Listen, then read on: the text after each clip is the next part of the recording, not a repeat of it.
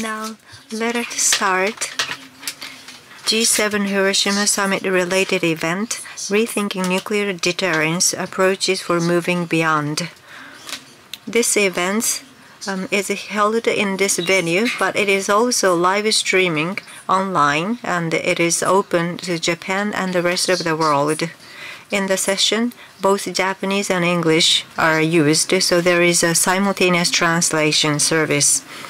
So those in the venue, please use the simultaneous translation receiver at your seat.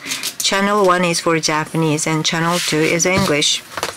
Please inform you that English translation is available at Channel 2 on the device on the desk. Now, when you leave this hall, please make sure that you return the receiver at the receptions.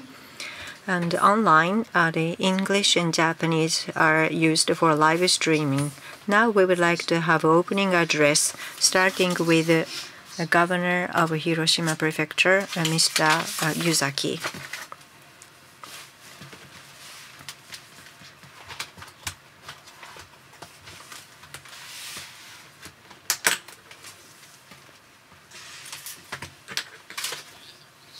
Good afternoon, ladies and gentlemen. I am Hidehiko Yuzaki, Governor of Hiroshima Prefecture.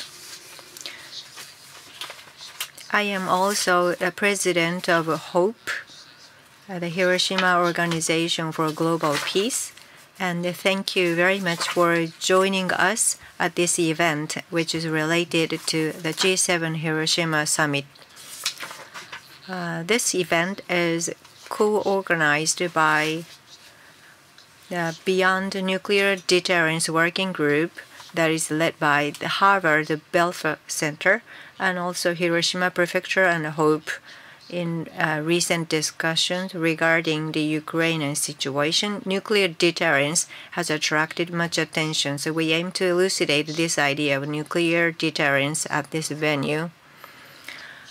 This notion called nuclear deterrence is referred as a theoretical basis to maintain nuclear weapons, and it lies at the core of national security policies.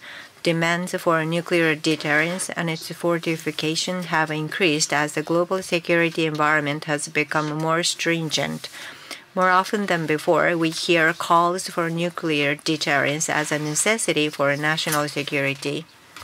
This reality is harsh for those of us who desire to progress toward a world without nuclear weapons. However, we cannot cease our efforts to achieve the ultimate goal and transcend the prevailing circumstances. We must be grounded in reality and rethink nuclear deterrence through diverse perspectives and seek alternatives from a long-term perspective. Our event partner, Beyond the Nuclear Deterrence Working Group, is visiting Hiroshima with scholars from 18 countries to rethink nuclear deterrence. During this event, the scholars from this group and also experts from Japan and scholars across the world are invited to have a discussion and reevaluate the nuclear deterrence and also present their research on alternative approaches. We are very glad that we have a diverse audience, including the public and also students, citizens, experts, and researchers. We are very happy to accept a very simple question. The environment is tough, but we hope to work together through diverse perspectives to discover what we can do to advance from nuclear deterrence toward a world free of nuclear weapons. Thank you very much.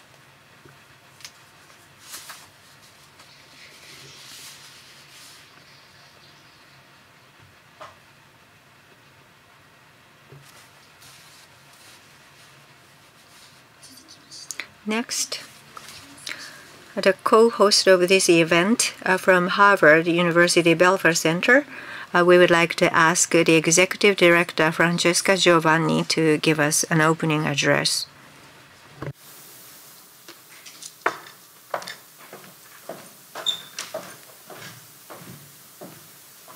Good afternoon, everyone. Thanks so much for coming.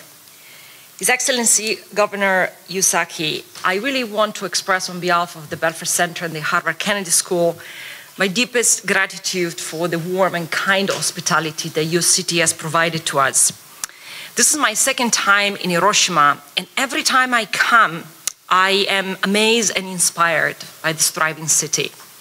For me, Hiroshima really is a place of rebirth, is a place of thriving aspirations, ideals, peace values, worldviews, amid, in fact, a terrible past, like the atomic bombing.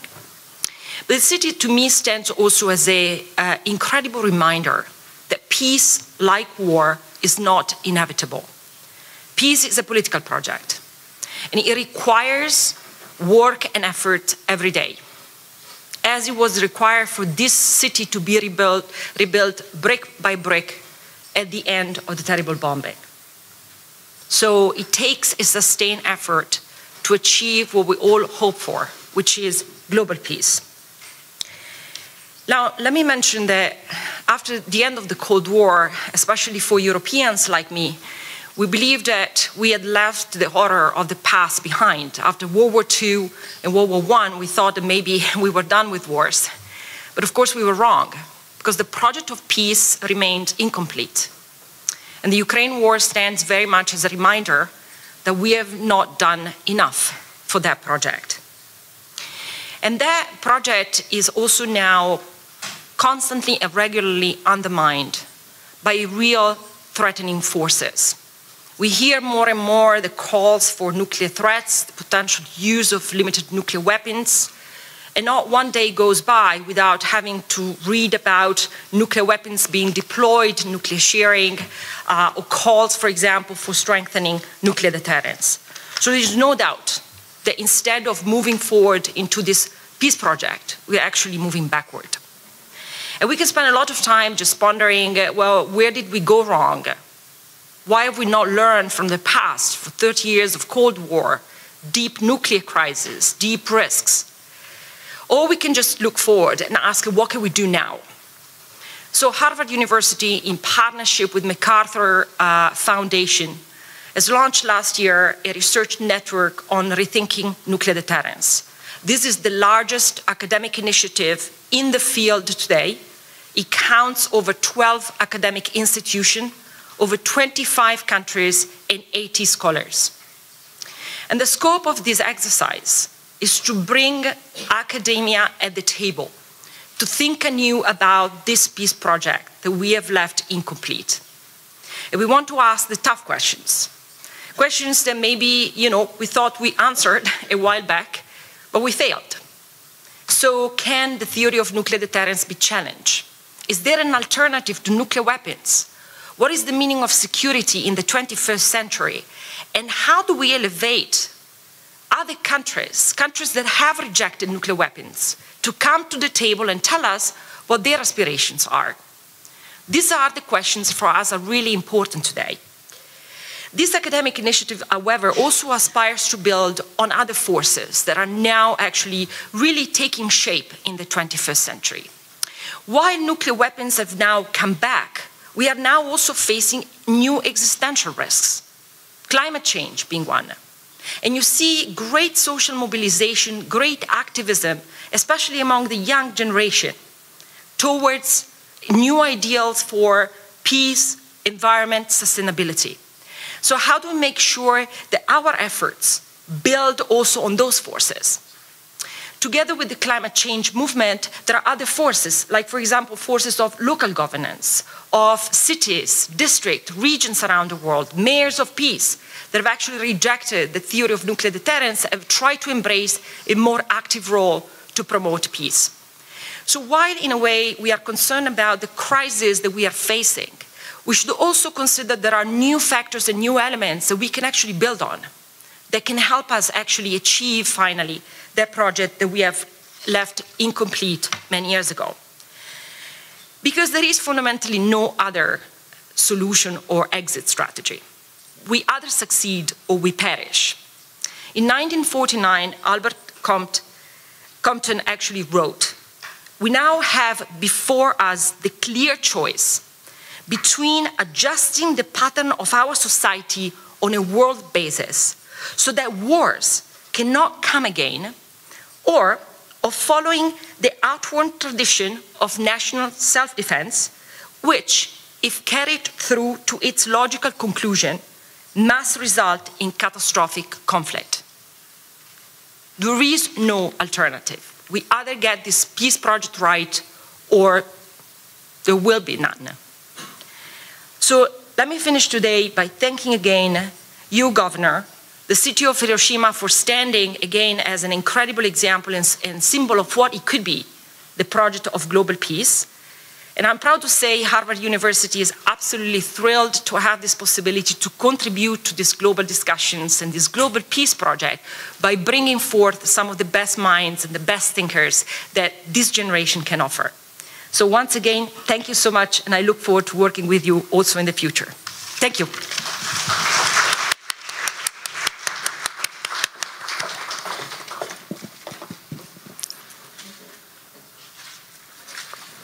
ありがとう。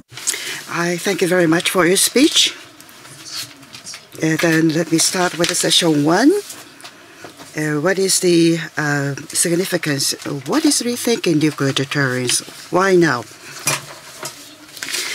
We have Dr. Michiru Nishida from Nagasaki University as moderator, and from Harvard University-MacArthur Foundation Beyond Nuclear Deterrence Working Group, co-chair, as well as senior lecturer at the King's College London. We have Dr. Hathan Ebathni as presenter, and as discussant, we have Dr. Matthew Harris, a director, Royal United Service Institute for the Defense and Security Studies, and Dr.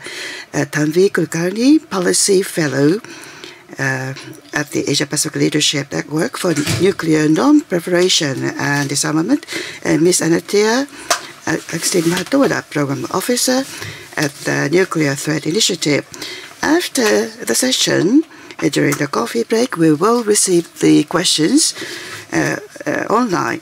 For those on site, you will find a QR code for questions at the back of the questionnaire sheet, which was distributed at entrance. And for online participants, please use the URL, which is written at the comment column. Please specify to which speaker you would like to address your question to, if any. If you have problem in accessing those lines, please come to the Secretariat.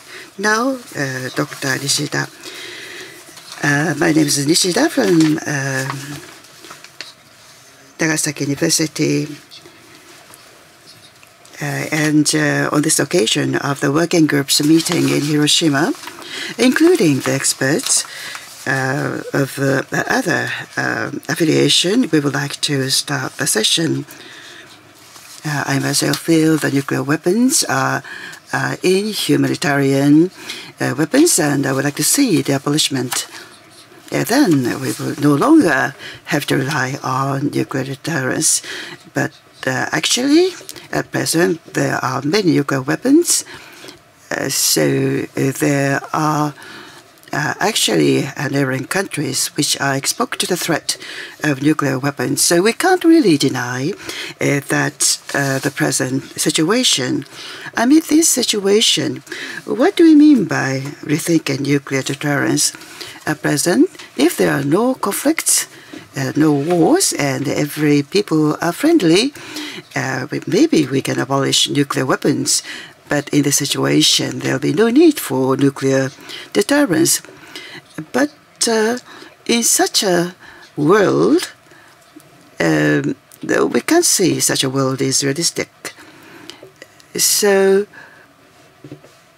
given the current situation, how we have to really rethink nuclear deterrence. So, there are lots of questions associated with this proposition.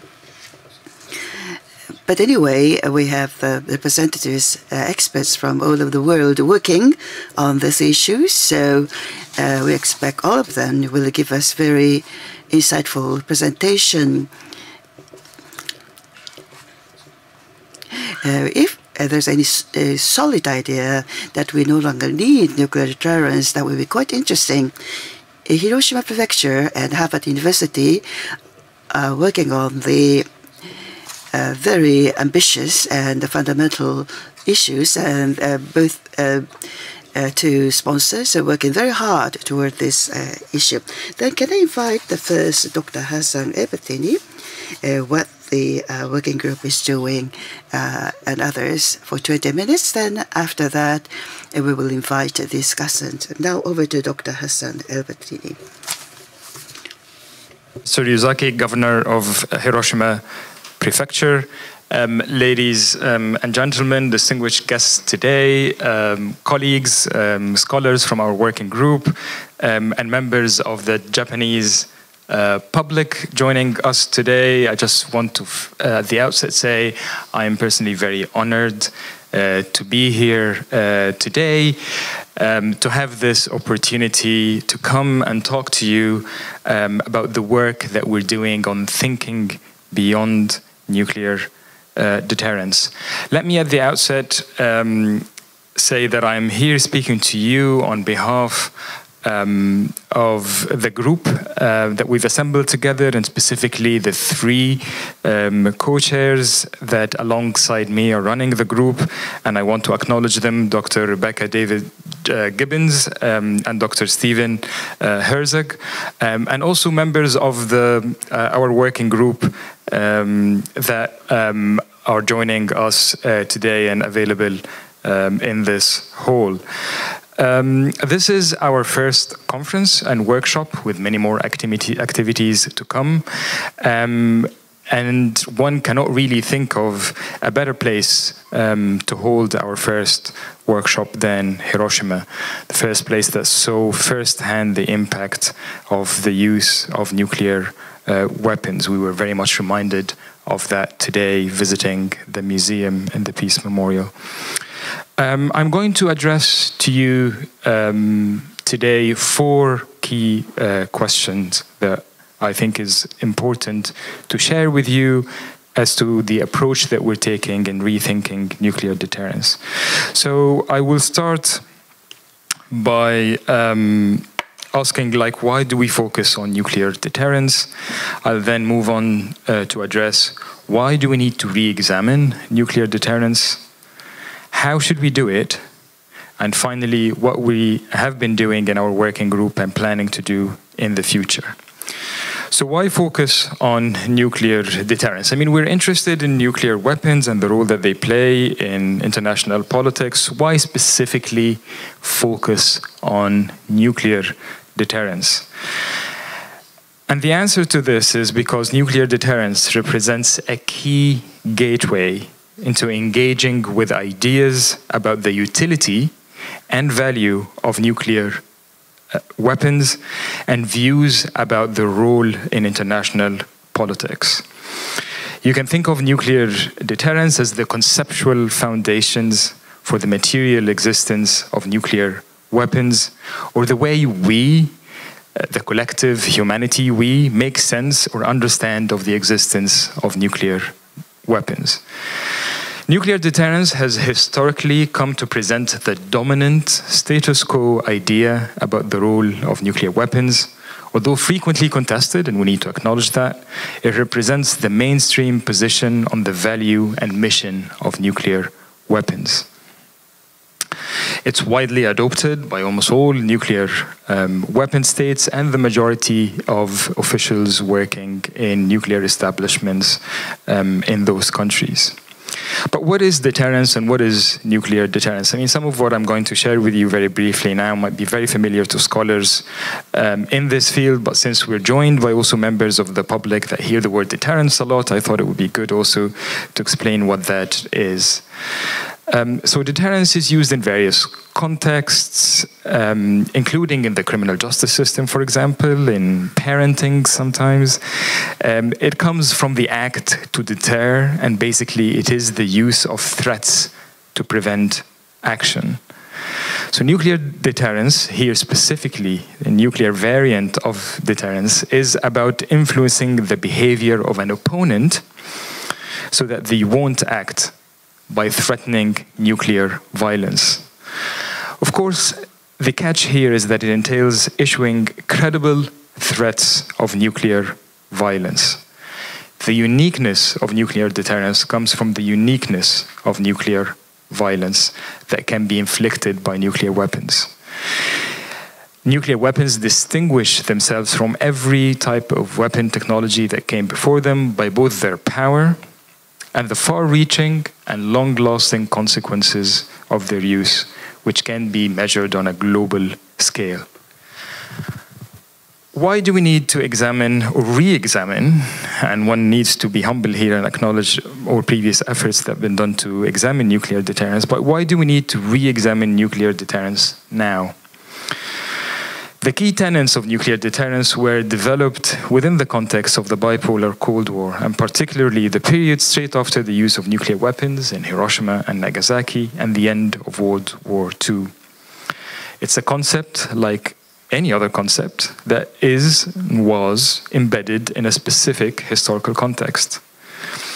This specific context is the ideological, military, and economic rivalry between the US and the Soviet Union, and with them other states circling in their orbit or allied to them.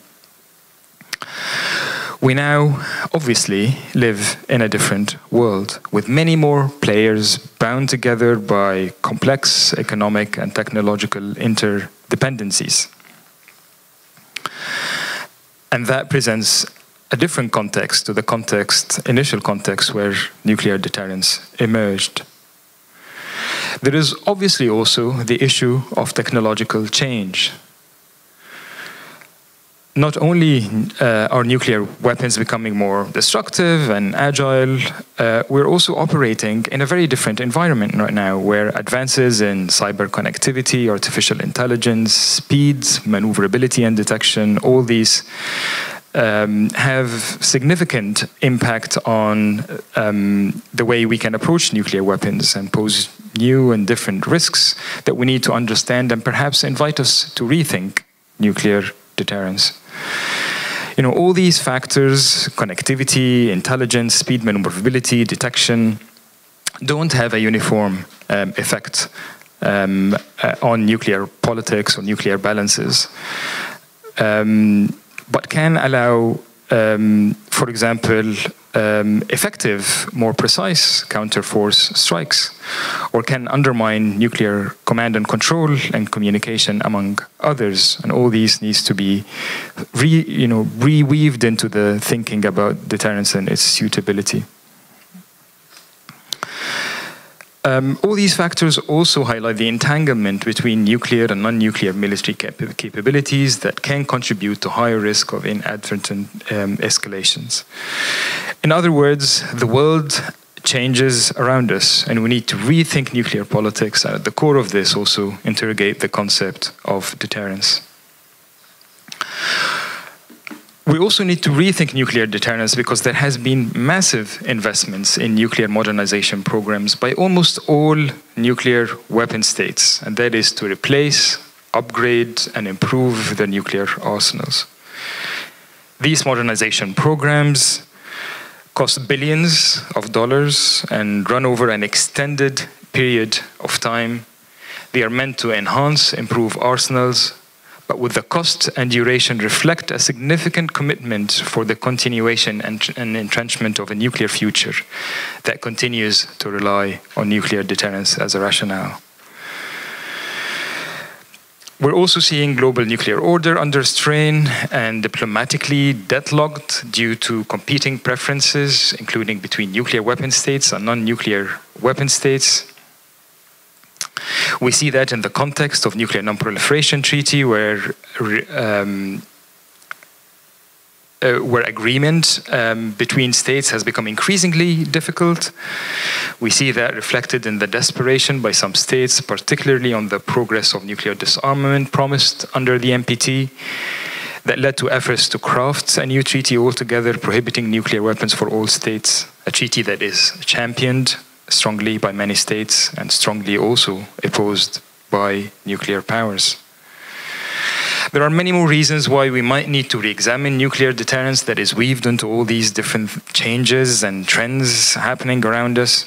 But it's also important to highlight a more recent factor, and that is the explicit nuclear threats in the context of the war against Ukraine. And for the first time in a long period, a war of aggression against a sovereign member of the United Nations that has security guarantees against its invasion is conducted and enabled under the shadow of nuclear threats.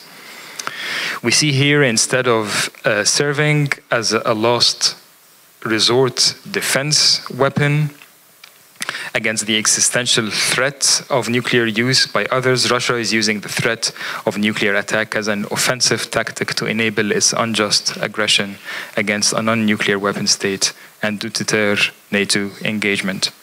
This further highlights the fragility of our global nuclear order and the dangerous potential for nuclear escalation. So, if we believe that nuclear deterrence requires reassessment, how do we go about doing it? And here I want to share with you some of the thoughts that sort of inform, in a broader sense, our efforts in our working group.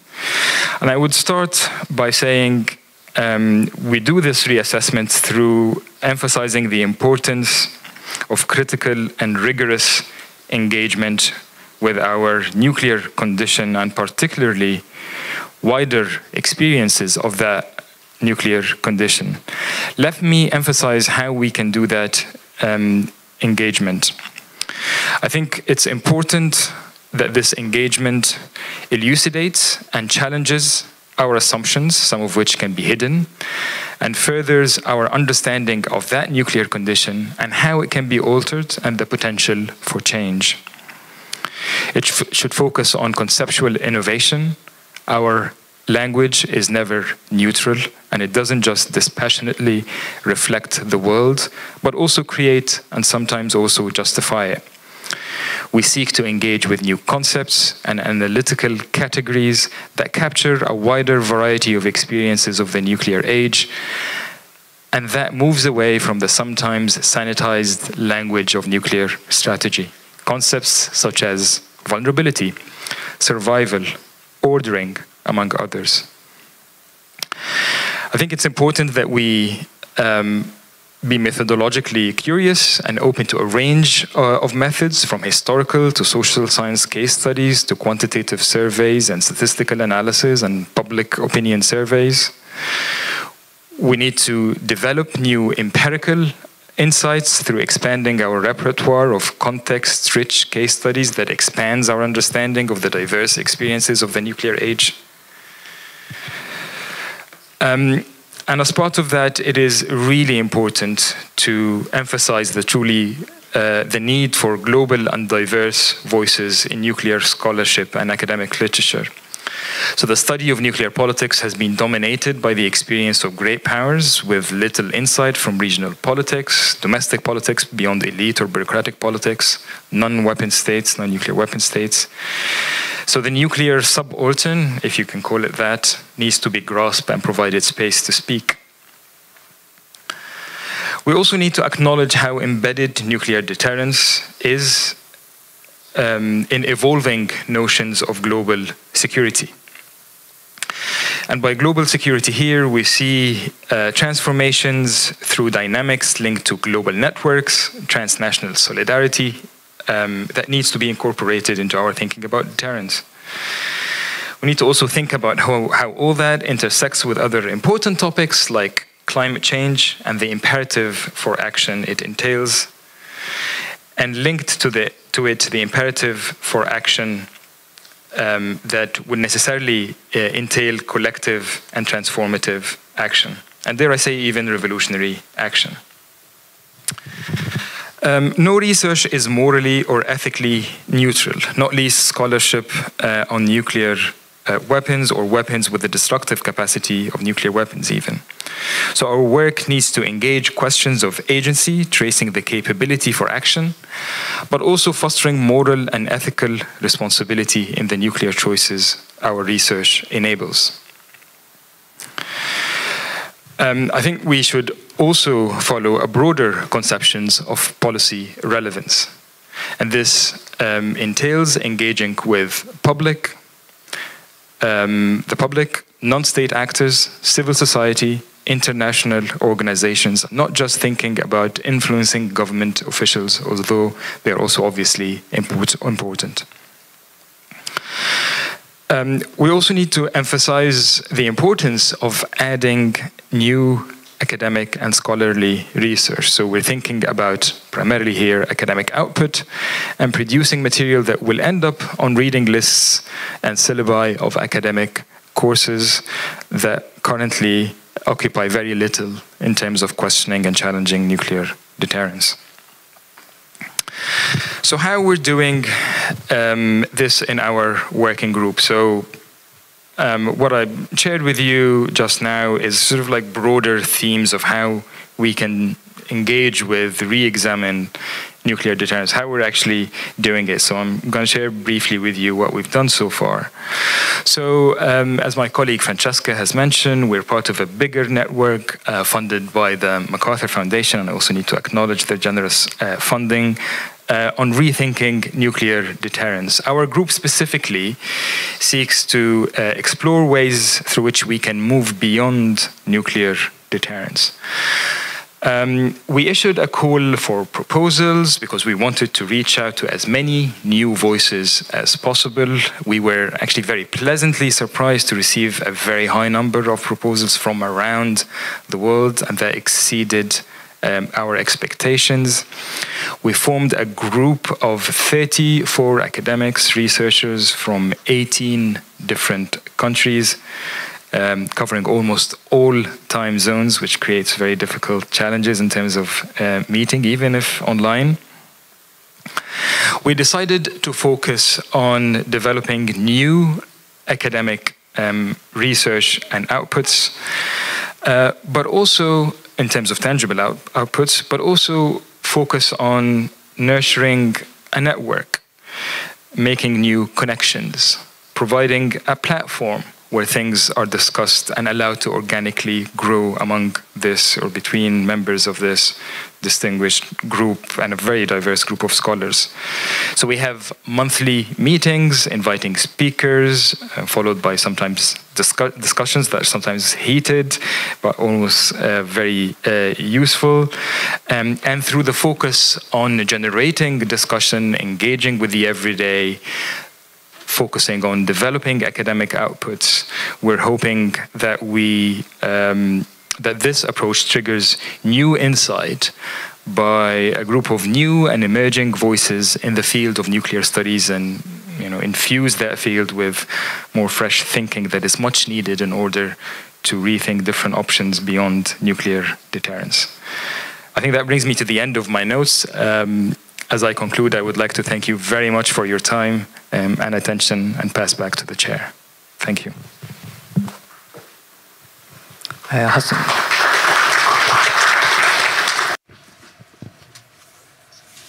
Thank you very much, Dr. Hassan El-Bartimi. I forgot to introduce him to you. He is a senior lecturer at King's College, and he is also a member of this working group. Thank you for this insightful presentation about the activities of this working group and many more approaches that we could take. Next, I will invite Dr. Matthew Harris in London. He is from RUSI. It is the Royal United Services Institute for Defense and Security Studies. Thank you. Thank you very much. Let me start by thanking Governor Yozaki, the Hiroshima Organization for Global Peace, and the Harvard Belfer Center, and the Network on Rethinking Nuclear Deterrence. And thank you, Francesca, for hosting this important event and for having me here in Hiroshima. It's a real honor to be here, and thank you to everyone for coming today. I have an easy job in this session because I am just invited to criticize what my friend Hassan has said. And then in the second session, unfortunately, I have to give my own ideas about how to achieve nuclear disarmament, and then you all can criticize me. So let me enjoy this while it lasts. Firstly, I think I would like to say some positive words about the approach that the Rethinking Nuclear Deterrence Network is taking. Firstly, the diversity of the participants it involves, and the freshness of the perspectives that are being applied to this subject is crucial. I started studying nuclear weapons issues at a time when the type of people that were interested in those issues and were speaking and writing about those issues was extremely homogeneous, extremely undiverse, and the profile of nuclear issues globally was much lower, public interest was much lower, and in some respects it's positive that the profile of these issues has increased. In other respects, unfortunately, it's negative because it's a result of increasing threats. But I think the approach of applying new perspectives and diverse perspectives to this topic is very important. I also think it's important to apply the creativity of methods, the new methods that this network takes, which I think is very useful. I also think it's important to challenge and continually challenge existing concepts that may be taken for granted. Okay, enough nice stuff. Now I will try to be difficult for a little bit. Let me raise four issues that I think it's important for us all to wrestle with. The first issue I would like to raise is about non-proliferation, about stopping the spread of nuclear weapons. And it's just to say that I think it's easy to forget how unusual it is for countries to give up the right to develop their own nuclear weapons, and how difficult it has been to persuade countries to do that. The list of countries that had, over time, that has had both the technical opportunity to develop nuclear weapons and facing a threat from a nuclear neighbor or a nuclear enemy,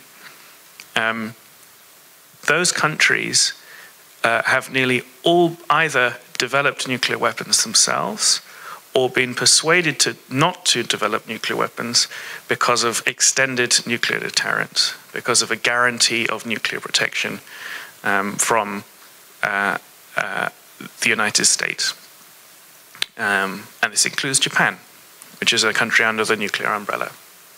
And so I think sitting here in Hiroshima, in Japan, understanding the complexity and the difficulty of giving up nuclear weapons, the right, if right is the correct word, the option of developing nuclear weapons. I think we need to recognize that the size of the challenge of persuading countries to do that, because we saw just this week, for example, South Korea is receiving strengthened guarantees from the United States of nuclear protection. And I think we have to take at a starting point that what we're aiming for is a huge task, and we shouldn't underestimate it. Secondly, I I think a great strength of this network and this thinking is that it aims to challenge the idea of nuclear deterrence. But it's also a weakness, or a potential weakness, if we make the mistake of thinking that deterrence is only an idea or only a concept that is invented. I can only speak for myself, but I think nuclear weapons are terrifying. And I think that most of my friends, most people I speak to, think nuclear weapons are terrifying. And that terrifying effect works to some extent. There is such a thing as deterrence. There is such a thing as nuclear deterrence. It works. It might work badly. It might have severe risks.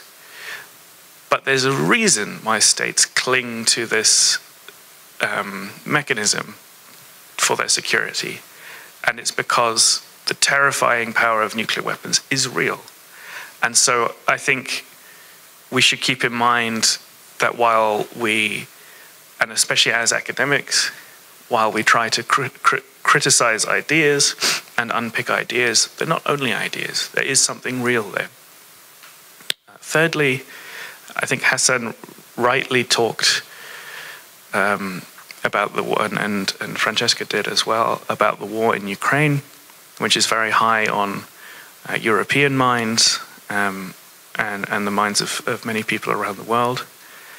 I think the situation in Ukraine should remind us to be humble in how we talk about the costs of war and how we approach those who, facing conventional war, look for nuclear guarantees. There are people in Ukraine who think, rightly or wrongly, historically accurate or not historically accurate, but there are people who think that if Ukraine continued to possess the nuclear weapons that it had on its territory at the end of the Cold War, then it would not be facing the situation it does today. And it's very different, the situation is very different for me sitting in a comfortable office in London or Berlin at peace than it is for someone facing the horror of conventional war. And so we have to have a certain humility in how we challenge the ideas of those who think that nuclear weapons will prevent that horror. And then lastly, I think it's impossible to be in Hiroshima and not think very hard about what the world would look like if nuclear weapons were used again. And we do not know what the day after nuclear weapons use would look like today. It could be that global condemnation of the country that used that weapon was so strong and the consequences were so severe that countries realize that nuclear weapons and nuclear deterrence are self-defeating. Or a country could be facing conventional invasion, a conventional war. It uses nuclear weapons. The war ends in a way that that country thinks suits its interests. And then other states might think, okay, this tool does work.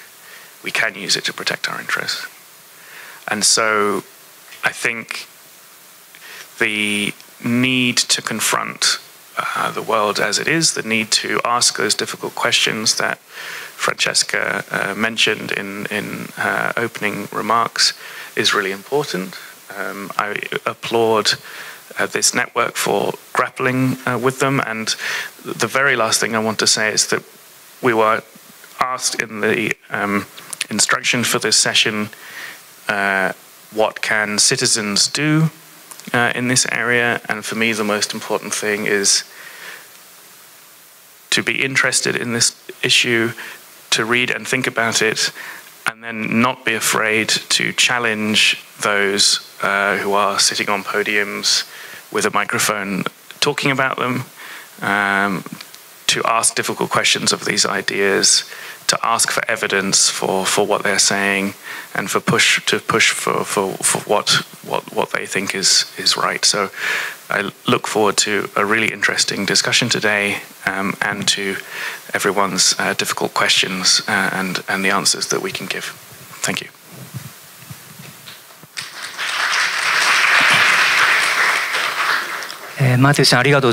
Thank you, Dr. Matthew. In particular, nuclear weapons are terrifying, so that's why nuclear deterrent people think may work. And there is a humanitarian aspect in nuclear weapons. They agree that this thought, how could we relate that thought to the nuclear weapons? There is some sort of element, the dilemma. Then I would like to invite Dr. Tambi Kulkarni from APLN. And those people are not really members of the Harvard Working Group. And now over to you, Tambi. Thank you. Let me start by saying thank you to the Hiroshima Prefecture, the Hiroshima Organization for Global Peace, and Belfer Center at Harvard University for having me here today to speak on rethinking nuclear deterrence. I'm truly honored to be in this historic city of Hiroshima for this important event. Let me start by echoing what Hassan said, that nuclear deterrence has been the single most powerful discourse for the possession, preservation, and the proliferation of nuclear weapons in the world. The logic of nuclear deterrence guides most nuclear weapons programs around the world, be it doctrines or policies, or even logistics and infrastructure around nuclear weapons. And we're still grappling with the contradiction that while the nuclear weapon is not supposed to be available to all states in the international system, nuclear deterrence as a logic is supposed to be widely accepted behind the possession of these weapons by a handful of states. Now, over decades since the doctrine of nuclear deterrence developed, the belief in nuclear deterrence, I think, has been reinforced, not only because of the military and political power that these weapons confer, but also because nuclear deterrence theory over the years has braved and endured many intellectual attacks on it. So having said that, nuclear deterrence theory, we know, like Hassan said, evolved and developed in the US through intense theoretical debates in the context of the Cold War. And a number of related concepts emerged in relation to this theory. These theoretical debates in the US had several points of divergences, but certain fundamental principles of deterrence got consolidated. For instance, the assumption of rationality of decision makers is one, or its applicability to major conflicts. Or for that matter, concepts of retaliatory threat and unacceptable damage. The notion of credibility of deterrence was also an assumption. And an imperative for constant technological innovations for deterrence stability and strategic stability. Now, each of these fundamental principles were contested during the Cold War, but also in the post-Cold War period, bringing out certain inherent and important deficiencies with nuclear deterrence thinking. For instance, the problem with the rationality assumption, right? And the disjuncture between expectations and behaviors.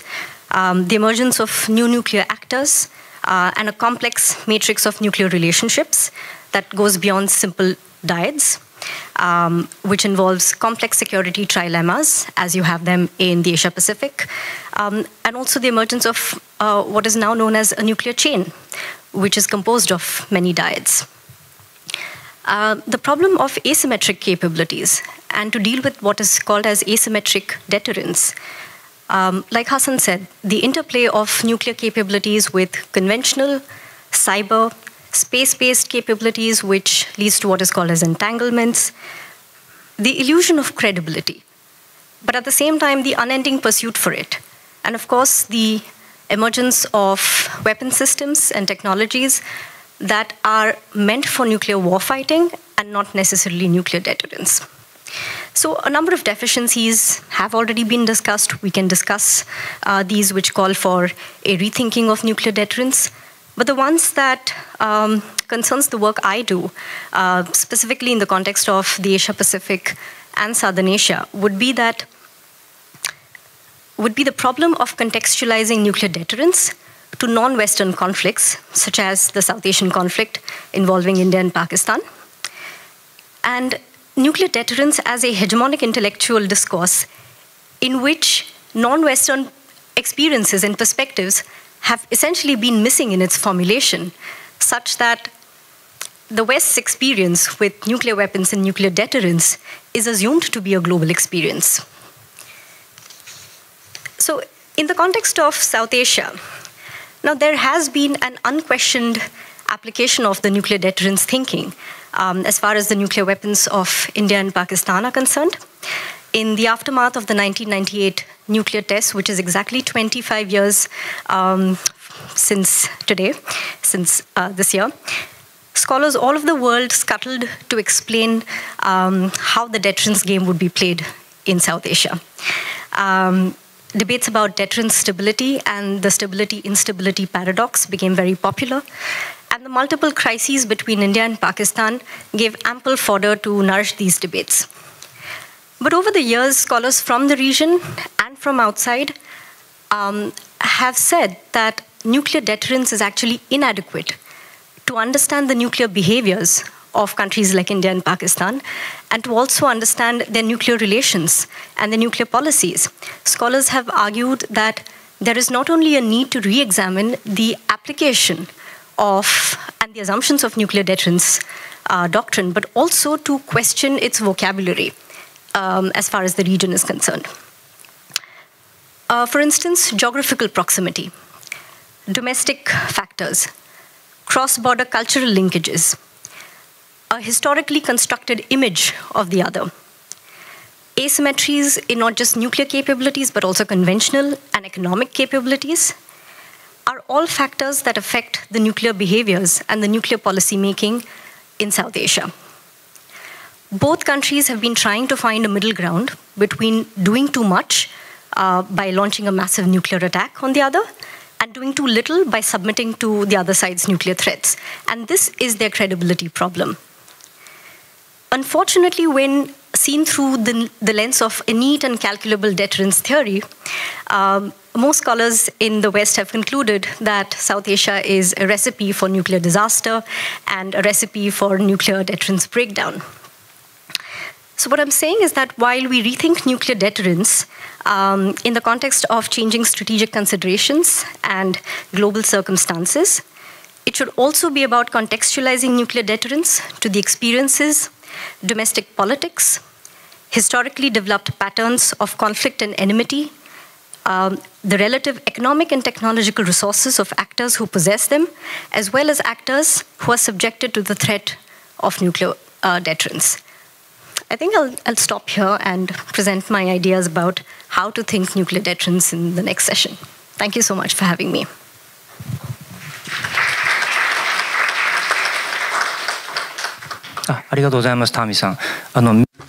Thank you very much, Dr. Tambi. From this South Asian perspective, the nuclear deterrence basically evolved in Western world should be rethought and examined whether that concept is applicable to South Asian context or not. Let's explain.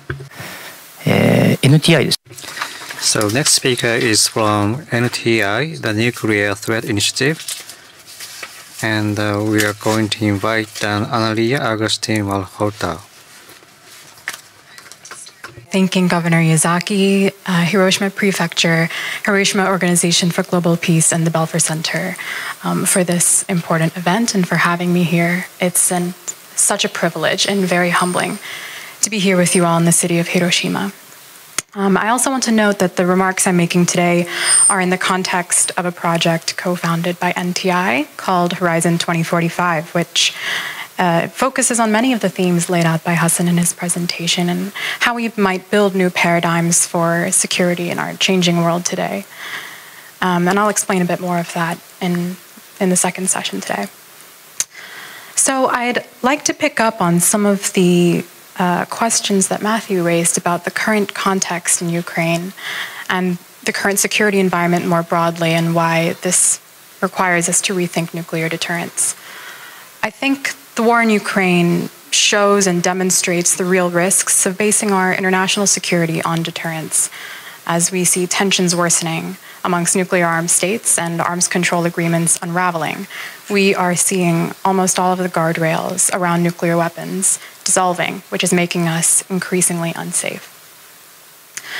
But I think, some of the ideas which Matthew raised in the ways in which Putin's nuclear threats might confound or challenge many of our assumptions about nuclear deterrence. I think, however, that we should remember that his threats are not a bug in the international system based on nuclear deterrence. They're part of the practice itself of nuclear deterrence, which is based on credibly threatening the use of nuclear weapons, and as a result, places the power to inflict lasting global devastation in the hands of a few fallible individuals. So, while the war in Ukraine might raise questions for how this plays out, we should not forget that this global devastation is built into the very logic and practice of deterrence. It's not a sanitized theory. It has these material realities baked into its credible threat. And fundamentally, this war is putting nuclear deterrence and our trust that it won't fail to the test. What we know is that the empirical impacts of nuclear weapons are based on facts, and this is nowhere more evident than in visiting the Hiroshima Memorial Museum. It's the belief that nuclear deterrence as a theory and as a doctrine that will not fail, which cannot be proven. And this, I think, is important to underscore all of our ideas, is that nuclear deterrence, as some of my panelists raise, is not just a theory, and it is indeed one that must be historically contextualized, but it also has material realities that are neglected in many of the policy discussions. And it's a very, very risky and dangerous bet to continue to think that nuclear deterrence will not fail, especially given the multiple dynamics that are shifting the threat environment in rapid and often unpredictable ways. I also want to echo Professor Giovannini and Professor Albertini in the working group in their focus on thinking of a broader definition of international security. In fact, I think this is already beginning to happen within communities in the public who are experiencing threats to their security from climate change, the COVID-19 pandemic, and cyber threats. And I think it's absolutely crucial that we be exploring how the growing evidence of climate change and attention to environmental issues will intersect with norms about nuclear weapons. This is also crucial for getting more publics to understand and be more familiar with the practice of nuclear deterrence, as it's sadly understood more and more by the general public, and especially by young people, as sort of a problem of yesteryear and something that we can't do anything about.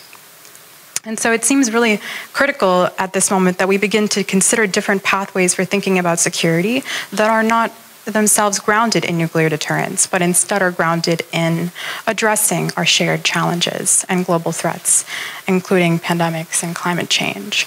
And this will be difficult for many, many reasons, not the least that governments are, the way they are currently, are not set up to address these in a way that is conducive to managing such intersectionality.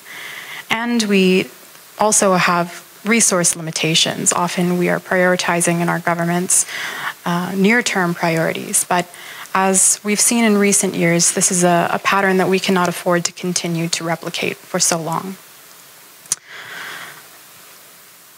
I also want to make another sort of broader comment that some of my panelists raised, is that the current security environment can make conversations about rethinking nuclear deterrence seem, although more urgent than ever before, but perhaps unrealistic or tone deaf to the moment. Unfortunately, we've seen, as Governor Yazaki mentioned at the outset, a hardening and a doubling down on stances and beliefs in the effectiveness of nuclear deterrence. But in this state of heightened risks, it's crucial that states take any steps that they can to promote dialogue, risk reduction, and de-escalation. And these steps we know are not a substitute for nuclear disarmament, but are a critical first step in the direction.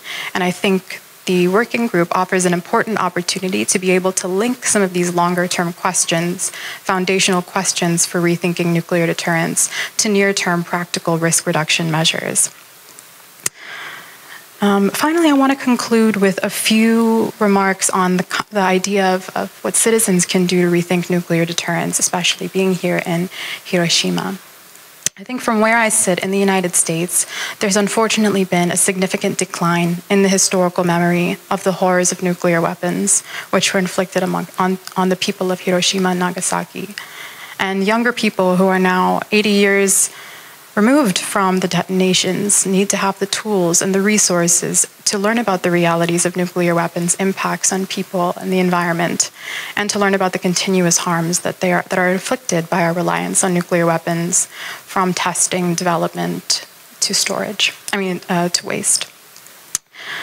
This requires an intergenerational conversation and a global one, as my panelists have pointed out, and I think was laid out very well by the conversation so far. It also requires more civic discourse and education and storytelling around nuclear weapons to broaden the aperture. And events like this one are very important so that the general public is able to interact with academics, non-governmental organizations, and policymakers. It also means meeting people where they are. In the US, this is a problem, especially for younger people who feel they have no connection to nuclear policy and the decisions that are being made. And this is very fair, given that there is, architecture of bureaucracy and secrecy that sort of shrouds nuclear policy in many nuclear weapon states. So I think we need to find ways to build connections between nuclear weapons and other issues, especially by exploring the relationship of nuclear weapons to issues that people already care about, everyday people already care about, younger people already care about. And it's important, and as this working group shows so well, to find diverse storytellers and spokespeople from different reaches of the world that are not just in the nuclear weapon states, who are often the center of this conversation, who can connect with different audiences and share accessible information and stories and broaden the conversation. I think importantly also, though, publics need to have a sense of agency and that there's something they can do about all this, because as we can see, this is an extremely powerful discourse, and this is daunting to even begin to reconsider. So I think it's important that we, in all of our frameworks, treat nuclear weapons as a human-made problem that is solvable, and give people a kind of an alternative vision for the future that does not rely on nuclear weapons. This is absolutely crucial, I think, when something has been conditioned and is embedded in our entire international security context, and as mentioned by some of my co-panelists, global order more broadly, as we see with NATO and emerging risks here in the Asia-Pacific. It's very important that we build a kind of image of what might be possible. And to envision this future, we need to first unshackle our thinking from nuclear deterrence. Campaigns like the one put on by HOPE on the anniversary of Hiroshima and Nagasaki's bombings, Cranes for Our Future, which NTI is proud to collaborate with them, is an important, I think, example of how broader public awareness can be bolstered to ensure that these horrors are never forgotten. Lastly, since this is a G7-related event, I think it's good to note that I think this is the first time in history that all the leaders of the G7 do not have Hiroshima and Nagasaki in their living memory. So I think it's all the more important that they are meeting with Hibakusha here in Hiroshima, so that their policy discussions are informed by the realities of nuclear weapons. So I think I'll leave it there for now. Thank you.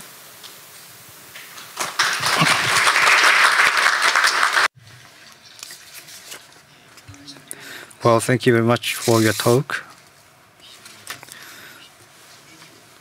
So she said nuclear weapons is actually a problem that is caused by human beings. Therefore, we are able to resolve this issue. So thank you very much. Well, time has come already, but we are allowed to extend our discussion by 5 minutes. I wanted to go the second round, but we have only 5 minutes left for this first session. So first to Hassan. After listening to the discussion, I have a question. Well, there are many perspectives. One common thread is the environment has changed between when nuclear deterrence was established as the theory and now. And by taking a lot of perspectives, we needed to think about nuclear deterrence. That was a point that was made. And now in this environment, we needed to have the opportunity to review and rethink the nuclear deterrence. And is it leading us to decline or dismiss the idea of nuclear deterrence altogether? Or are we going to adapt to the current environment when we have a discussion on nuclear deterrence? It is just about it. Do you have any thought about these, the way we are going forward? And also, if we dismiss nuclear deterrence altogether, well, in the nuclear deterrence, in the conventional framework of security, it has a role. It had a role to play. And then what should we replace it? Especially the security decision makers. How are we going to talk about this? For example, what is the replacement of the nuclear deterrence? We need to present something as a replacement. So just 1 minute for each or something. Well, this is a very difficult questions, but I hope that you will respond to these questions. Great. Yeah, thank you so much for the panelists and for the chair for the remarks and very interesting points that that you've raised. You mentioned I have 1 minute. Is that true? Yeah. Or we all have 1 minute. Yeah, I think you have a more priority. So. All right. So very interesting points. I think I want at the outset to maybe also emphasize something that I've not mentioned in my points somehow, which is. We, as part of our group is not only people who want to necessarily challenge entirely nuclear deterrence. So in our examination, in our critical examination of nuclear deterrence, we also welcome conversations with scholars that feel committed, but just want to committed to nuclear deterrence, but we just want to take it seriously and think about it seriously through examining the assumptions, and critically engaging with it, not from critically in the sense that is criticizing it necessarily, would include that, but basically taking it seriously. So in that sense, our group would have been even richer had the 3 panelists been able to join us, including Matt as well. I want to comment on something that Matt mentioned that I think is interesting and I think worth also commenting on. Is the idea that deterrence works. Nuclear deterrence works, so why bother changing it if it works? And I think that is it's a formidable challenge, but one that I think is very important in terms of thinking beyond it. And one of the challenges is that we have intuitive sense that it would work because the cost is so high. The destructive potential is so huge, the cost is so high, so intuitively it's easy to think that it would induce some caution in people, and a lot of caution even. But there are 2 elements that this does not address. First, although we might have an intuitive sense that it works, it's actually quite difficult to know that if it actually does, because we're talking about if it works, it will lead to a non-event. So any tangible footprints of it working can be explained by all sorts of things. So establishing any causal links can be difficult. So empirically, I think we need to be humble in terms of, claiming that it works. And I'm saying that conceding that intuitively, I think, it's difficult to challenge that it would not induce a level of caution. So in response to this, I want to say that it does not cover everything, and we have no guarantees that it work all the time. And I think these are two key critiques that anyone who's pro-continuation of nuclear deterrence would need to respond back to.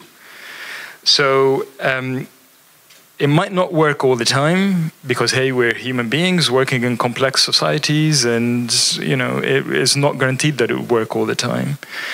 But baked into it, deterrence is meant to avoid, deliberate decision to use nuclear weapons. But what about mistakes, misperceptions, accidents, technical failures? These are not deterrable. And the question, when they are not neutralized by nuclear deterrence does not really address them. The challenge moving beyond nuclear deterrence is going to be difficult, because the world that we're living in has been living with nuclear weapons now for a long period of time.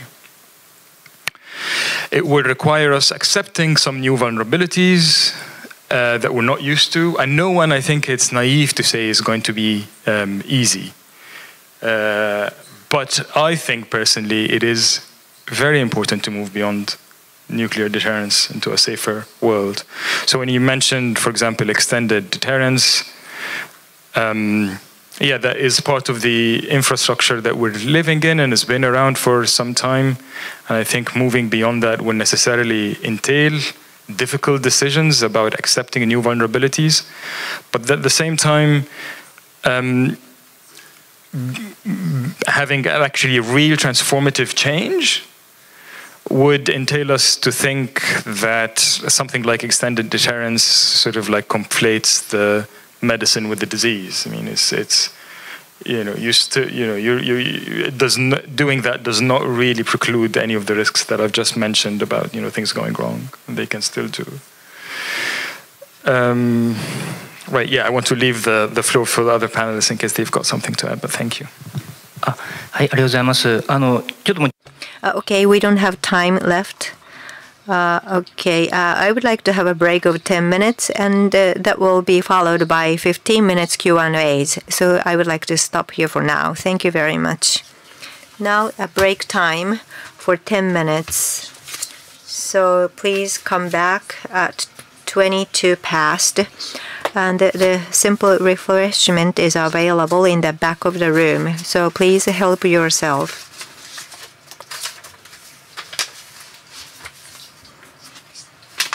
And now we take questions from you during the break, online questions. If you're in the venue, please use this QR code to send questions. Those online, please use the URL on the message. And please specify to which discussant or panelist your question is addressed at. If you need to leave this hall for today, then please return your receiver at the reception. Thank you very much. See you soon.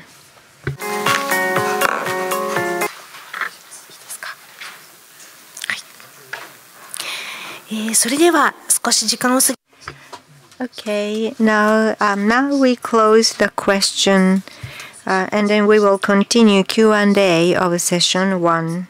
In the interest of time, we may not be able to handle all the questions you kindly offered. Now, Professor Nishida, please take it from here. Already we have received a lot of questions. Now we are behind the schedule, so the Q&A is only for 10 minutes. We need to finish this at 35 past. Okay, then I will summarize questions, and then some of them will maybe addressed to specific panelists and discussant, but anybody who want to jump in, please. First of all,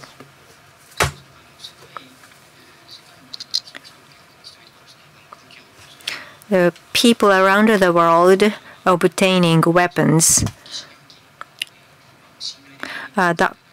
because that they are not able to trust the government and the national leaders. The world is full of distrust and mistrust. That is why we are not able to give up weapons. Do you think it is right or correct? This is the first question. And then I think goes both ways. So the more we argue deterrence is key for survival, the more countries will want nukes. So what do you think about it?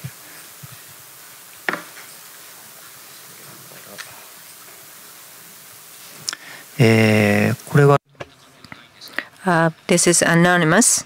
On peace, having an interest and know more about peace is very important. But the hurdle at the beginning is very high.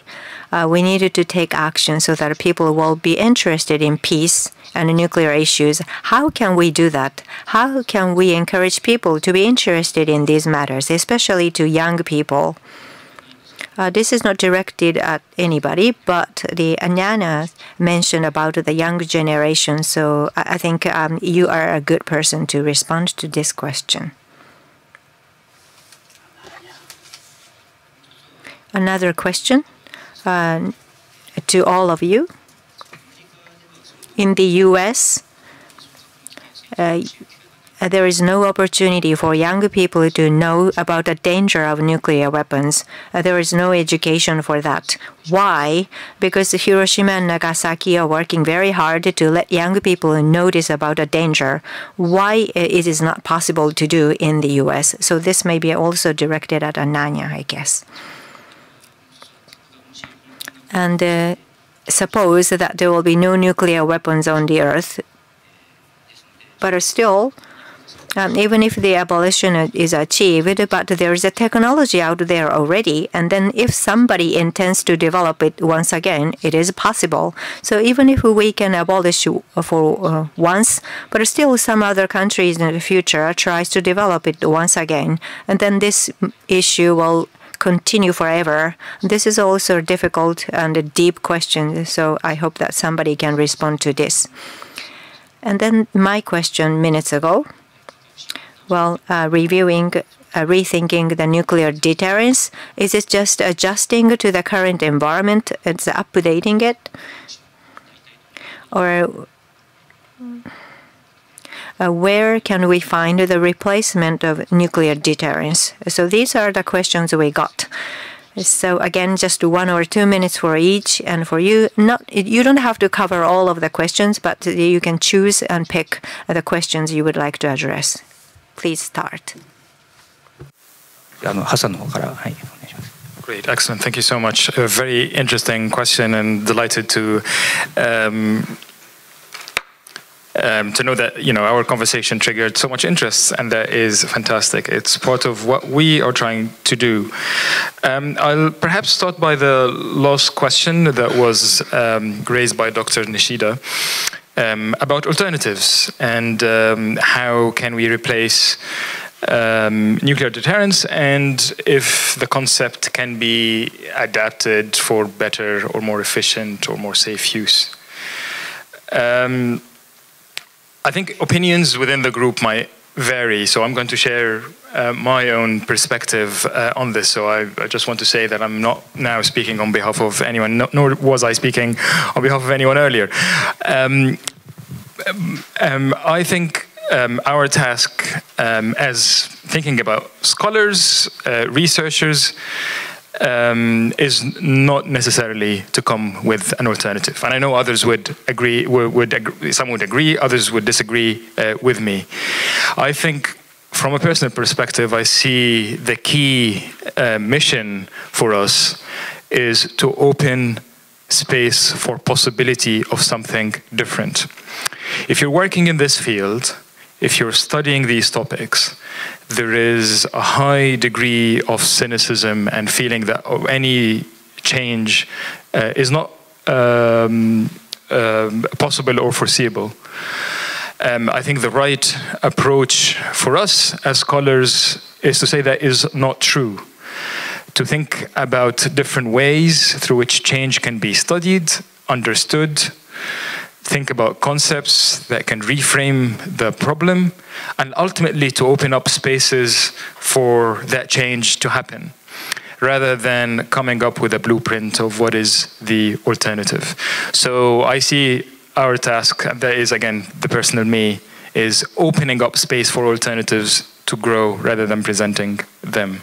It's obviously a multi-generational challenge. And there is it's difficult to come up with a solution now that would provide a wholesale alternative, nor is it, I think, necessary, given where we are now. Right. Please. Thank you. I will answer the question that was for me about whether talking about nuclear deterrence encourages other countries to want nuclear deterrence. I agree and disagree.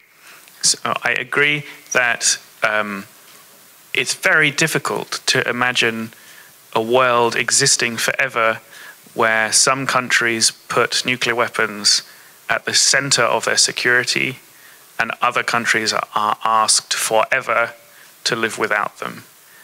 This was understood very well when the Non-Proliferation Treaty was negotiated.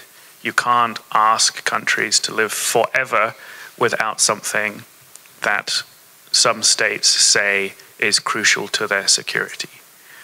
But I think, I don't think it's true that the basic idea of nuclear deterrence is something that states have to learn from the nuclear weapon states. I think that's a little bit patronizing. Countries can understand for themselves very well that if they live next to a nuclear neighbor, they might want nuclear weapons for deterrence. The basic idea, I think, is not something that is that encourages proliferation. But I think Tanvi made a very important point about deterrence in different contexts. And one thing that I think is concerning is if some of the concepts within nuclear deterrence are taken from one context and applied unthinkingly to another context. So Cold War deterrence concepts like flexible response or limited nuclear capabilities, the idea of what tactical nuclear weapons are or versus strategic nuclear weapons. All these words and concepts had historical roots, mainly in one region of the world. They don't translate easily into other regions and into other cultural contexts, and I think it's a mistake to apply them. So the basic idea of nuclear deterrence, I think, is not something that is copied. It is something that states can imagine for themselves. But I do think there is a risk in some of the ideas being transferred from one context to another. ありがとうございます。タミさんお願いします。Thank you. So no specific question pointed to me, so I will just take a few questions that Michi mentioned.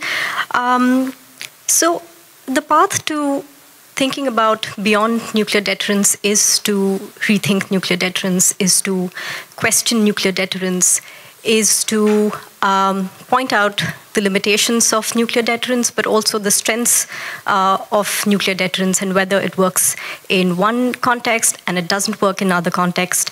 It is about accounting for what is new, accounting for what is changed, bringing in new aspects, which is already being done. For instance, race, culture are all different aspects that are bringing new perspective to nuclear deterrence thinking. And you're quite right, trust is a problem, but then we can also raise questions about whether trust or the lack of trust is the obstacle that keeps us from going beyond deterrence, or whether nuclear deterrence is the obstacle that keeps us from moving towards trust. trust and confidence. So these are sort of the questions that need to be dealt with if we are going to talk about beyond nuclear deterrence. Nuclear deterrence and nuclear myth-making are very close to each other. And so along with questioning nuclear deterrence, I agree that there is a need to invest in busting nuclear myths if we have to question nuclear deterrence. And finally, we have to remember that nuclear deterrence, or the concepts such as mutual nuclear deterrence, are about managing relationships. They're not about resolving conflicts. And what we need in certain parts of the world is conflict resolution. And that is not what nuclear deterrence is going to do. I think I'll leave the rest of the questions to Ananya. Thank you for those questions about engaging young people. I think 4 main points come to mind about, peace is a big hurdle. How do we bring young people to the conversation and what's possible or not possible in the US?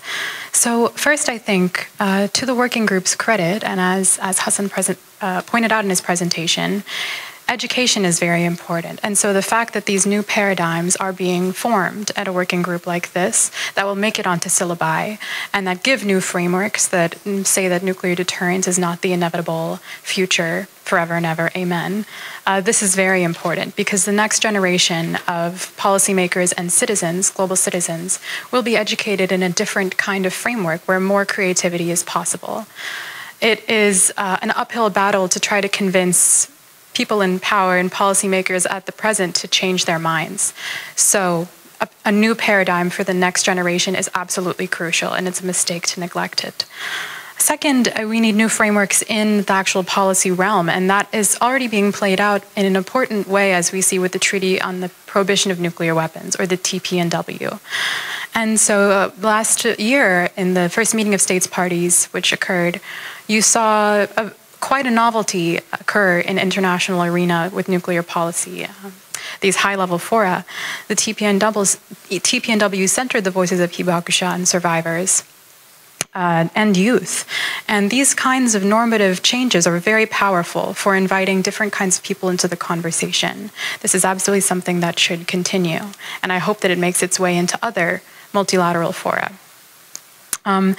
On this subject, thirdly, I think we need to meet people where they are, like I said. So the importance of nuclear policy not just being limited to doctrines, force structures, military strategies, but its intersections historically and empirically with other matters that are very important for young people today.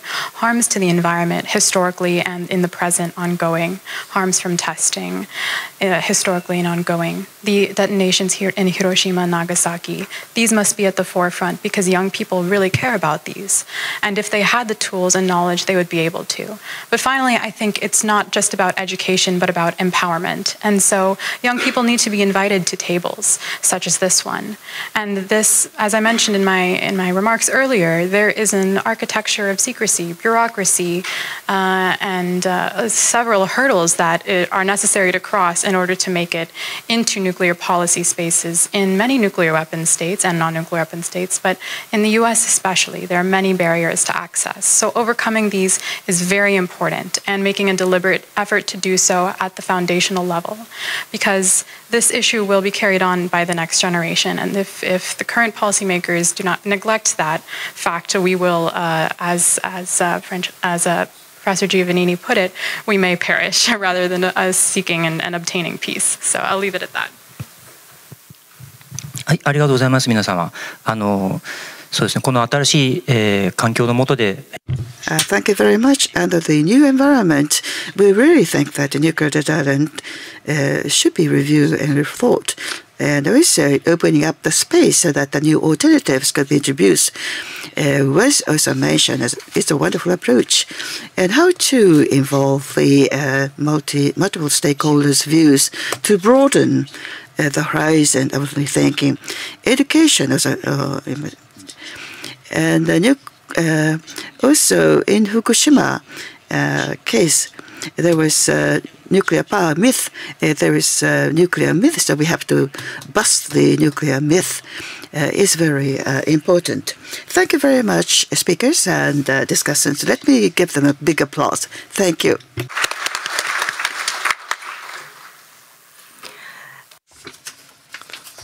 Well, thank you very much. We're going to close the session 1.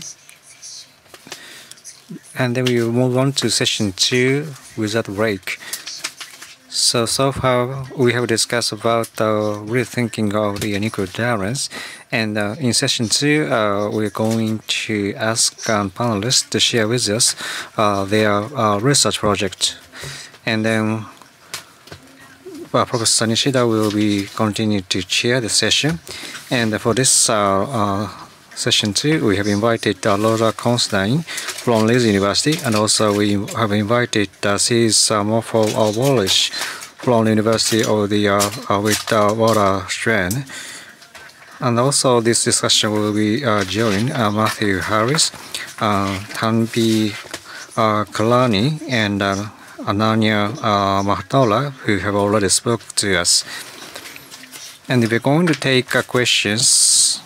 So those who have a question, please access the URL or please read the QR code and pose your questions. And if you have any specific person for whom you would like to address your question, please specify that.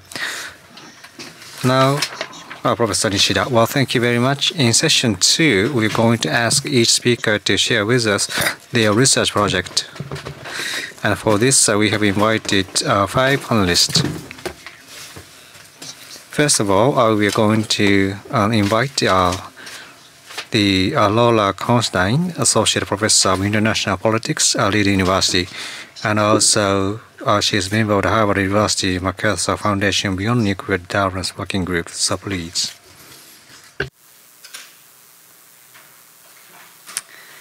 Thank you. I wanted to start by thanking Hiroshima Prefecture and the Hiroshima Organization for Global Peace for their kind invitation to take part in this event.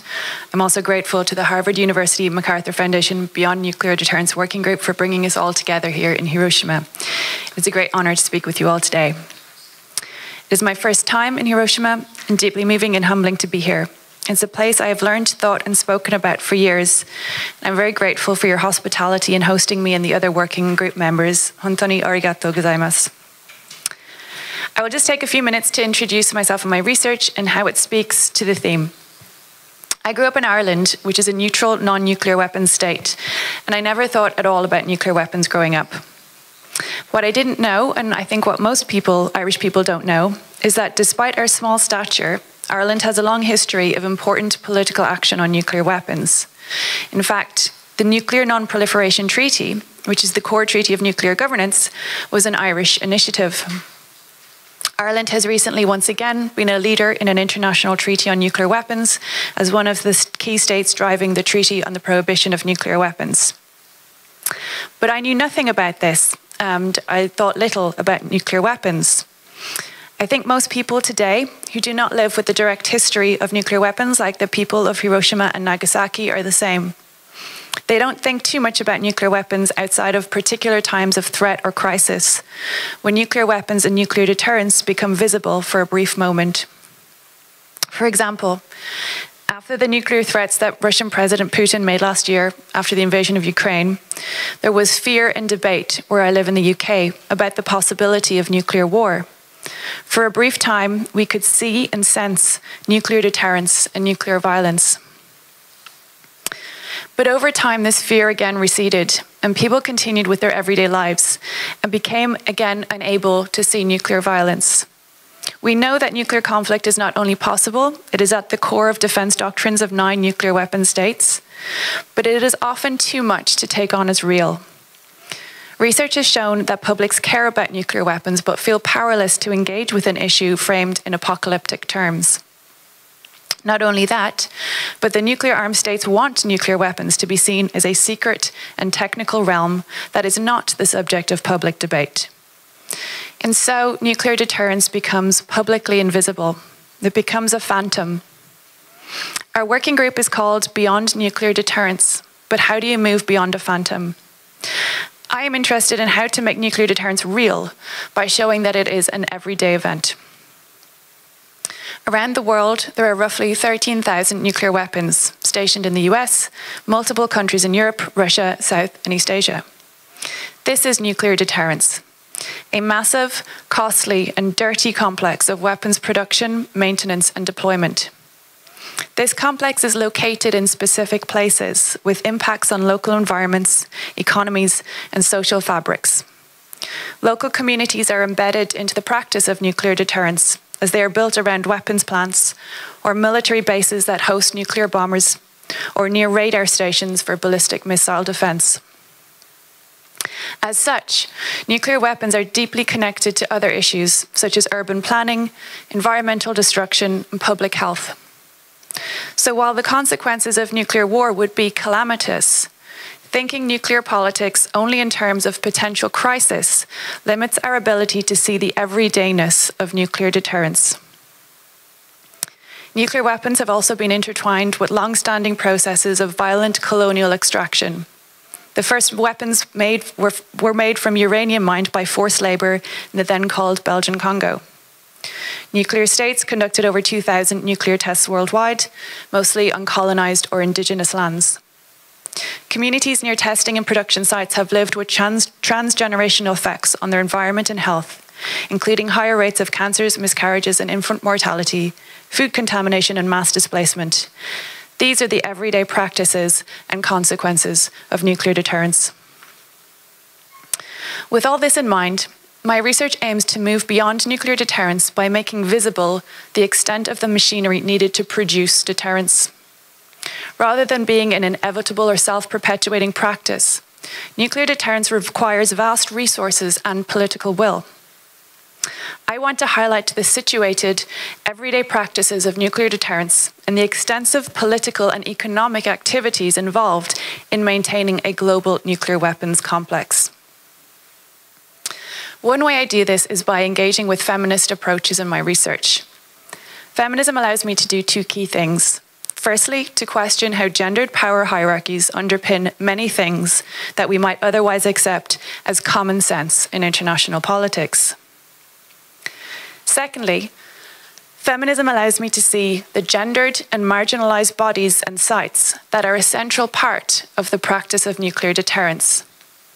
To see the violence of nuclear weapons in the everyday, not in the abstract, and to see how this violence connects across the world and across time. My feminist approach can show the connections of different forms of nuclear violence. For example, the bombs dropped on this city and on Nagasaki were designed in the United States at the various laboratories and production plants that made up the Manhattan Project. The famous Los Alamos laboratory, in which the atomic bomb was designed, was located on land taken by the forced expulsion of Pueblo and native New Mexicans. This history of displacement in service of the bomb can also be seen during the tests of US thermonuclear weapons in the Marshall Islands in the Pacific, or during Russian tests in Kazakhstan, both of whose peoples were also displaced in service of the bomb. This lens on nuclear deterrence connects the outcome of the catastrophic destruction of Hiroshima and Nagasaki and the legacy of the Hibakusha to the labor of hundreds of thousands of people, the extractive and often exploitative processes of mining, processing, and enriching uranium, and the lasting impacts of these processes on communities and places around the world.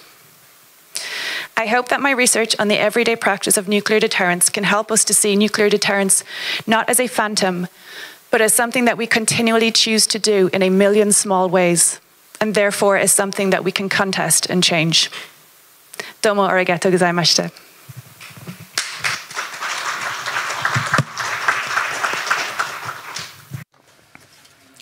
Well, thank you very much, Laura.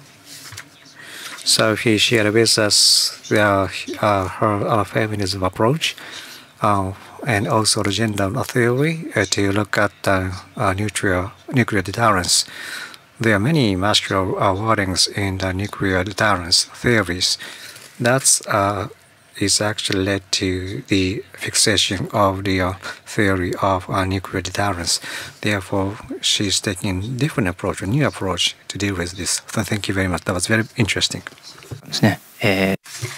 Next is Sizwe from South Africa. 大学というところの講師をされています。He is a lecturer at Witwatersrand University. Please start.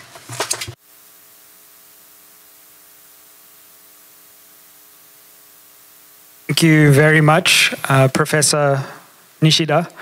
And let me also just say, even people in South Africa find it hard to pronounce my many different names. So no fear. Also to Governor Yuzaki, thank you very much for hosting us. Arigatou gozaimasu. I'd like to make two main points in my brief reflections. The first is to offer some explorations on the country that I come from, South Africa, and the country that we're in today, Japan, and what both of those countries mean for the question of nuclear politics globally. Because I believe that both countries share a unique place in the global nuclear order and in the history of nuclear weapons. And then, having spoken about the country that I come from and the country that we are currently in, I then like to speak about this question of deterrence and pick up on some of the conversations that were had in the previous panel about this idea of alternatives and the extent to which we can imagine alternatives from our particular vantage point in history. So, as far as Japan and South Africa are concerned, our two countries are very seldom linked together. South Africa is very far away from here, as I can attest, having traveled a long distance quite recently. We're very seldom spoken of together, but we share a very important role in the history of nuclear weapons. It was particularly striking for me to be here for the first time to visit the memorial today and to experience and understand the impact and legacy of the first time that nuclear weapons were used in war, where we are. And so Japan is unique as the only country that has had to witness and experience and overcome the devastation of the use of nuclear weapons in war.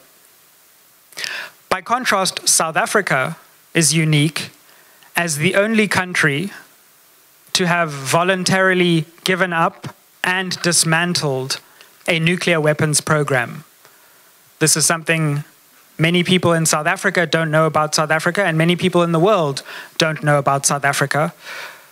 That South Africa had nuclear weapons and it decided to get rid of them. Now, other countries in Eastern Europe also transferred their nuclear weapons away, Ukraine, Belarus, Kazakhstan. But South Africa is unique to the extent that it had nuclear weapons and it dismantled its program. It no longer has those weapons. So Japan is the place where we learned what the destruction of nuclear weapons can do. And South Africa is the place where we learned that it's not impossible to get rid of nuclear weapons. And I think the conversation between those two countries, which is very seldom had in nuclear scholarship and in nuclear discussions more generally, is an important conversation that we need to initiate between those two countries, but also more globally. Having said that, what does that mean for the future of deterrence, and how does that relate to the broader discussion that we've already embarked on? And I was struck by this question, which is something I think we're all grappling with ultimately, about how do we begin to envisage and imagine alternatives to the current status quo? And the first thing I would say about that is that we don't have to reinvent the wheel just yet, because the first set of alternatives are the alternatives that already exist. We don't have to imagine some new thing into being. Actually, there are alternatives in the world right now. And then we do have to engage in the creative work of imagining what alternatives don't exist that might exist, which is maybe the more challenging, and the more creative and maybe the more fun thing to do.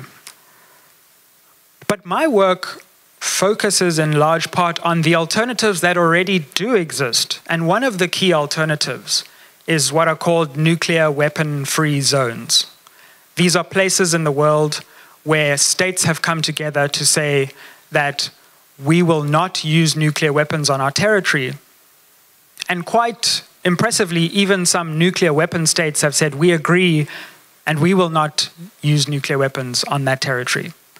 So those alternatives do exist, but they exist in places you wouldn't expect, that aren't normally spoken about when we speak about nuclear politics. In Africa, in my continent, in Latin America, in the South Pacific, places where nuclear weapons have been tested, places which also have a history of the testing of nuclear weapons, have resisted against the logic of deterrence. And I think, although we can't learn everything from those places, we also can't learn nothing from them. And so the question is, what have those nuclear weapon-free zones done that in a distant future, other states in the world might be able to replicate? So there are alternatives, and we need to take them seriously before we dismiss them out of hand. But then finally, what are the alternatives that we haven't yet imagined? And for me, this is kind of like trying to walk in mist. You can't actually see your next step, but you have to try and imagine it as you take that step.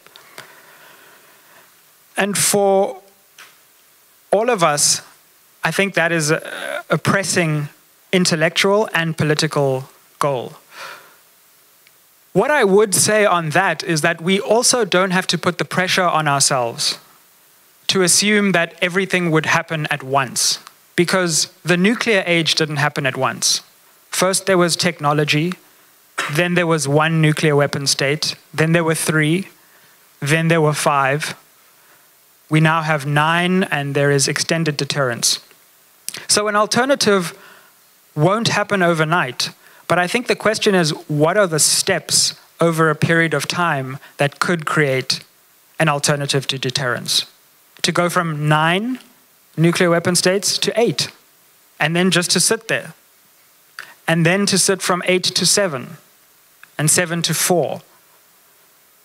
So all I would say in the creation of alternatives, as I conclude, is that we don't need to imagine an immediate alternative.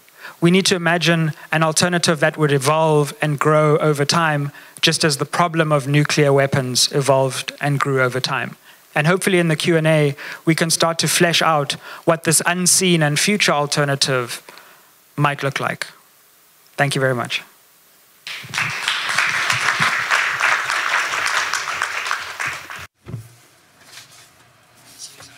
Thank you very much, Sizue.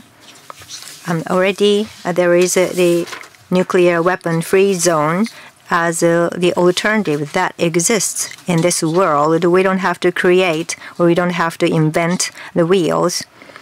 So there are things that we can learn from this nuclear weapon-free zone. That is a very important point. Thank you very much. Yeah,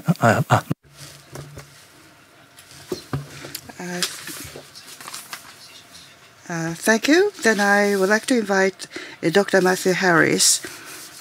Thank you. Thank you very much. I said that my first job was the easy one because I could criticize other people's ideas. Now I have to give my ideas. But I'm very excited because I have the opportunity to talk about a project that my organization, RUSI, and myself will be starting in the coming months with the Hiroshima Organization for Global Peace and Hiroshima Prefecture, which is on a research project on envisioning a security system without reliance on nuclear deterrence. So I'm also glad to have to be speaking now, because I feel like I can pick up some of the questions which my co-panelists have already started talking about. This project really starts from an observation that I think that Ananya articulated in the first session, which is that regardless of what you think about the effects of nuclear deterrence, whether nuclear deterrence serves security or not, practicing nuclear deterrence involves risk. Unavoidably, there is no way to deter effectively without threatening the use of nuclear weapons. That is risk. And that risk over time, in more regions, with more actors, with more technologies, is likely to lead at some point to the use of nuclear weapons. So the question is, starting from some kind of common ground, if we can share a conception of that risk among a broad community of actors, can we think about what security would look like? But the reason I was asking some of those challenging questions in the first session is that, from my point of view, there will need to be answers and clear answers to some of the existing security concerns of states in the system as it is now, in the global system as it is now. Otherwise, we will never make progress towards those goals.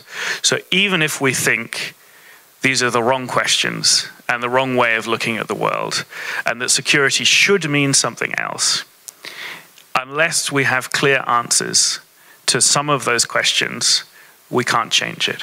So this is the starting point. If you go back 10, 15 years, there was a moment between something like 2007 and 2012, where it seemed like there was a shared sense globally that nuclear disarmament was necessary, and that there was a moment, there was a window of opportunity, there was a chance to make progress. There were high-profile articles by influential figures. President Obama made a speech in Prague committing the United States to a world without nuclear weapons. And various distinguished panels studied this problem and issued reports and commissions and technical studies of various kinds, including the Hiroshima for Global Peace plan of Governor Yuzaki. 15 years later, the world has gone in exactly the opposite direction, that in all the regions of the world where nuclear weapons already exist, their role has increased. And they are more important in security relationships, not less important. And so it's clear to see that a huge driving factor of that is so-called great power relations, the relations between the United States and Russia, relations between the United States and China have got dramatically worse. But why is it that as those relations got worse, we couldn't separate the relationship from nuclear weapons? Why did the role of nuclear weapons grow at the same time? I think in that moment, 10, 15 years ago, and in the years following it, you could see two types of plans for nuclear disarmament being offered. One type of plan was about the process of nuclear disarmament. What would you have to do to bring down numbers of nuclear weapons? What treaties would you have to sign to control nuclear weapons? What technical measures would you need to verify nuclear disarmament agreements? How do you technically work out that a country has dismantled a nuclear warhead without showing secret information to the people looking at it?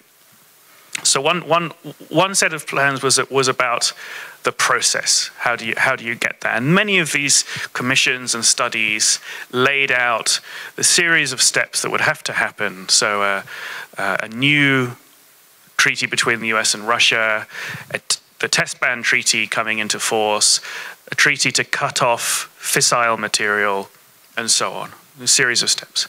And then another movement came alongside that, which focused on delegitimizing nuclear weapons, stigmatizing nuclear weapons. And that process led to the negotiation of the TPNW, the Treaty on the Prohibition of Nuclear Weapons, which is to say that to make it clear that nuclear weapons are unacceptable and to encourage governments to change policy, to encourage institutions to divest from nuclear weapons financing, from citizens to protest against the practice of nuclear deterrence and so on.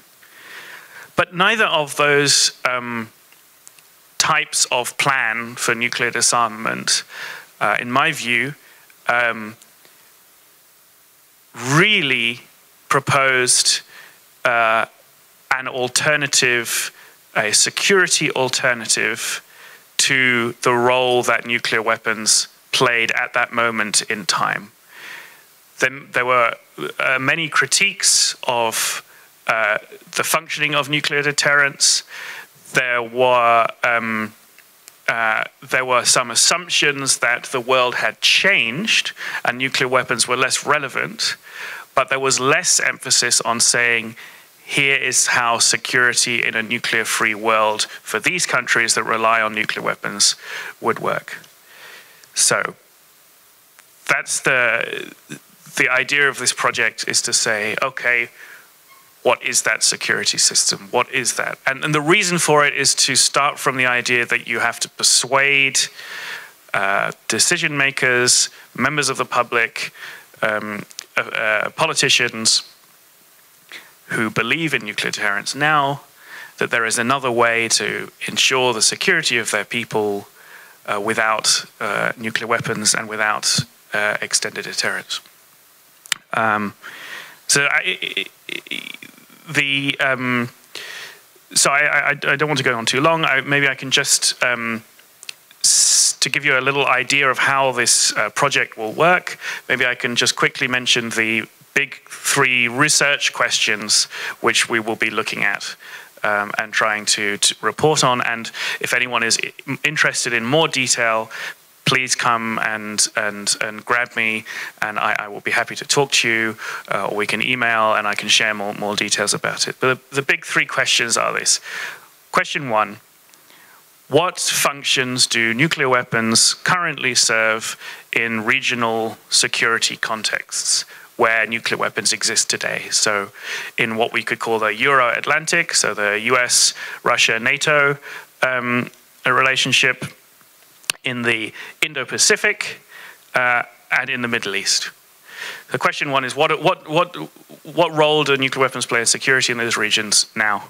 Question 2 is, what alternatives are available that could fulfill these functions, play this role in those regions? So, for example, are there non-nuclear military capabilities that can simply replace what nuclear weapons do now? Or are there ways of changing regional security so that those roles are not necessary anymore? So, for example, through collective security arrangements like alliances, or through limits on conventional military forces. And then question 3 is really what Sizwe was talking about at the end. How far into the fog, into the mist, can we step before you have answers to all these questions? Because the natural conservatism, the natural pessimism of leaders is not to take risks with their country's security. So to what extent can you reduce the role of nuclear weapons in state security policies before you have those replacements, those alternatives that we're talking about? So I will leave it there. I very much look forward to questions, and I hope to be here in a year and a half's time with some answers. Thank you.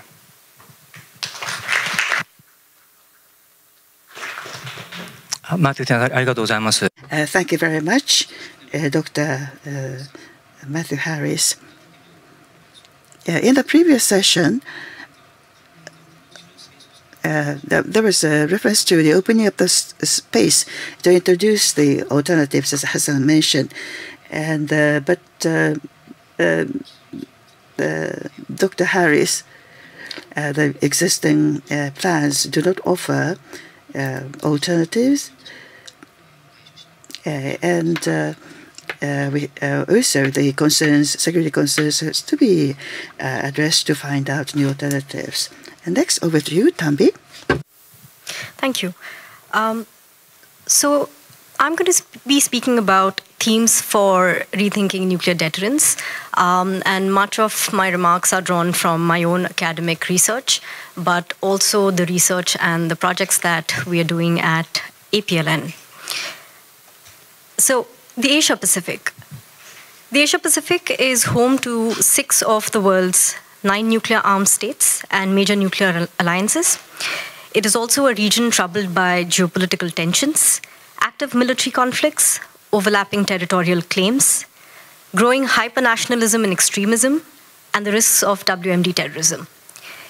It is a region without any strategic nuclear policy dialogues, whether bilateral or multilateral, nor any regional organizations that can moderate interstate nuclear relations.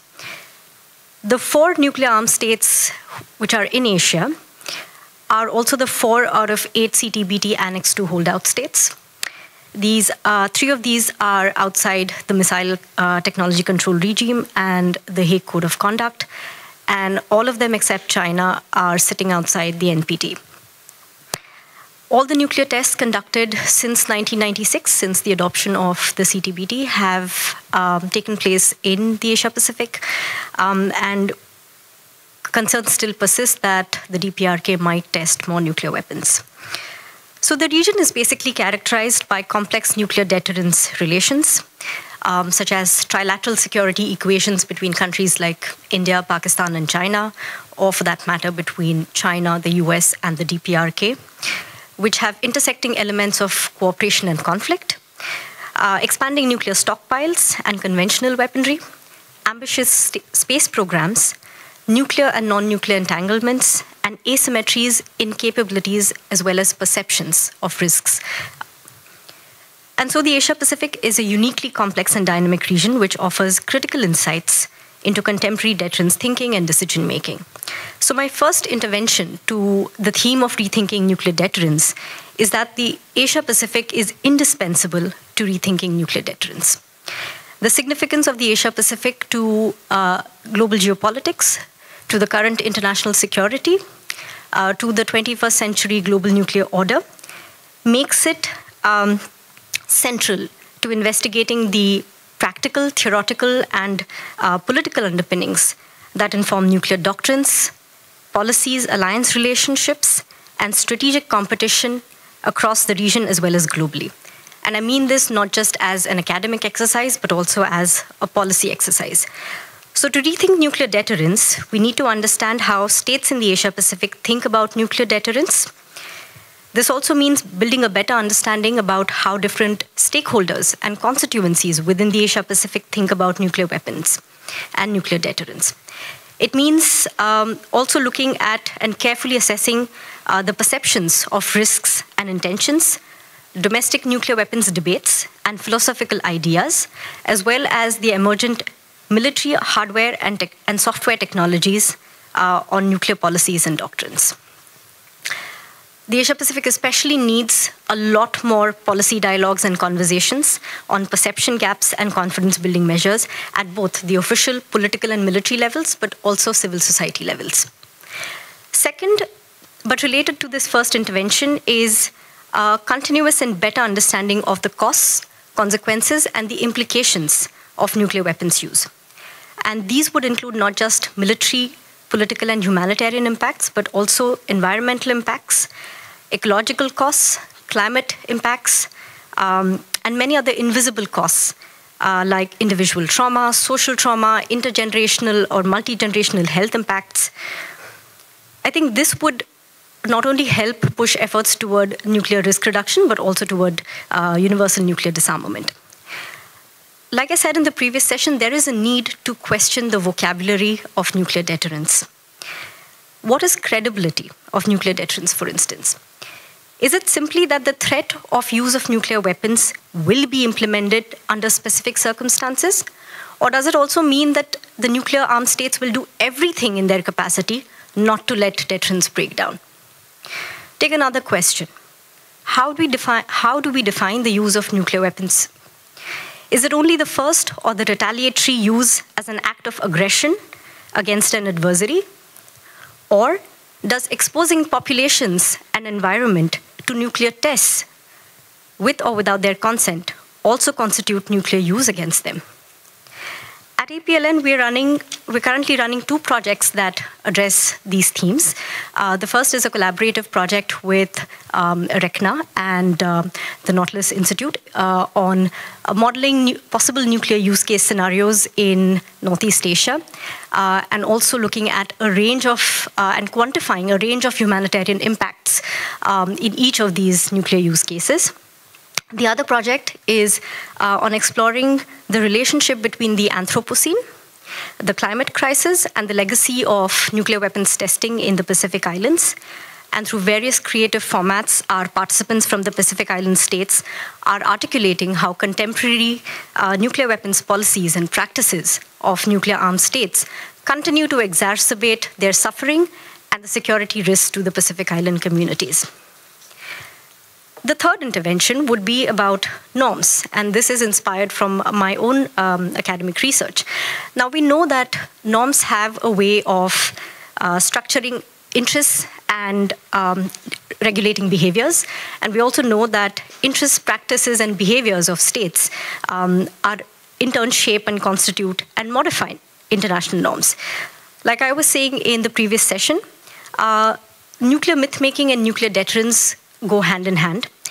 And so an important theme in rethinking nuclear deterrence should be to strengthen international norms and meta-norms that bust nuclear myths and move states away from a reliance on nuclear deterrence. It means strengthening the norm of nuclear non-proliferation, but also the norm of responsible ownership of nuclear weapons, just as important as strengthening the prohibitory norm or the nuclear taboo and nuclear myth-busting. I think an important 20th century example of this is the advisory opinion of the International Court of Justice on the legality of the threat or use of nuclear weapons of July 1996, after which negative security assurances emerged as a kind of customary international law, reflecting the norm of non-use of nuclear weapons. And in the 21st century, the TPNW has been a critical intervention in contesting the social and political construction of value to nuclear weapons.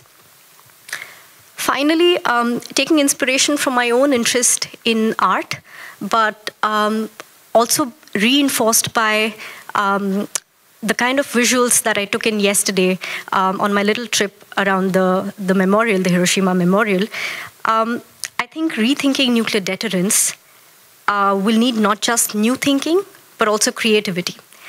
And what I mean by creativity here is a little different. That means not only accounting for changes and novelties that have emerged in the post-Cold War period, not just adding new lenses to add more perspective to nuclear deterrence thinking. It's not just about asking the nuclear policy discourse to be more inclusive by adding aspects of gender and race and culture, etc. It's not only pointing to the limitations, the theoretical and practical limitations of the deterrence doctrine. Creativity would mean using innovative tools and creative tools to do all of these beyond the written text. And so it would mean involving poetry, literature, the visual media, performing arts, music, fine arts, designing, in explaining and exploring how we can move beyond deterrence. I think the academic and the policy community should not be shy from using these powerful tools to question, critique, and innovate ideas and practices in international relations. At APLN, we're taking these small and gradual steps through our own research and engagement. As a parting note, I would encourage all of you to please go on our website, and under the project of Voices from the Pacific Islands, please read 5 very powerful and evocative poems that have been written by 5 women from the Pacific Islands, talking about their experience in the nuclear age. And this is what I would mean by being creative with our Rethinking Nuclear Deterrence. Thank you.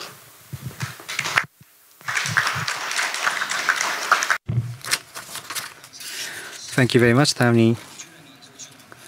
It's going beyond the conventional nuclear deterrence. So we need to look at the intersections with health, environment, and also the taking advantage of creativity, art and fine art to go beyond the nuclear deterrence. That was quite a new approach. Thank you very much. Lastly, Ananya. Much to my co-panelists for those fascinating presentations. It's a privilege to be able to go last and reflect on all of your amazing contributions. So I'd like to speak a little bit about the project I mentioned in the first panel that I'm a part of at NTI, which is called Horizon 2045. And so this is not a part of the working group, but we will certainly be benefiting from all of your findings and research and hoping to draw from them in the non-academic sphere. So Horizon 2045 is co-founded by NTI, the Nuclear Threat Initiative in Washington, D.C., as well as our partners at N Square, based in San Francisco, and the Center for Complexity at the Rhode Island School of Design, which is one of the premier institutions of art and design, to Tanvi's last point here, in the US. So I'd like to share some of the work we've done with our interdisciplinary approach to map out the nuclear weapons system and understand the role of nuclear deterrence within that system, and why we think a new approach to security is necessary. So I think this presentation will touch on several of the themes that have been mentioned already. But Horizon 2045 launched in 2020 in response and recognition to the fact that the nuclear threat is just one that humanity is facing and confronting amongst a proliferation of existential challenges, from pandemics to emerging technologies, and above all, the climate crisis that our current institutions and governments and structures are not designed to address. So this is emerging from a concern that we're on the wrong path for the security of our planet, and that we need to reimagine our definitions of global security and security more generally without nuclear weapons, and to begin to take those steps into the mist, tentatively, but in a rigorous way, and to take actions to safeguard both present and future generations. And so, in a way, this is a slightly different argument for disarmament than the ones that Matthew laid out, but it builds on both, and we'd like to think of this as kind of a 21st century approach to global security. So core to this work are 3 approaches which have informed us. And so these are somewhat novel paradigms to be including in nuclear policy, but we think they're important. So first is a systems approach, to look at the global nuclear weapons system as a structure and what are its drivers, incentives, behaviors that underlie it, motivate it, keep it going in place. And also importantly, where there are levers, potential levers for change, and where we might build work on those parts of the system.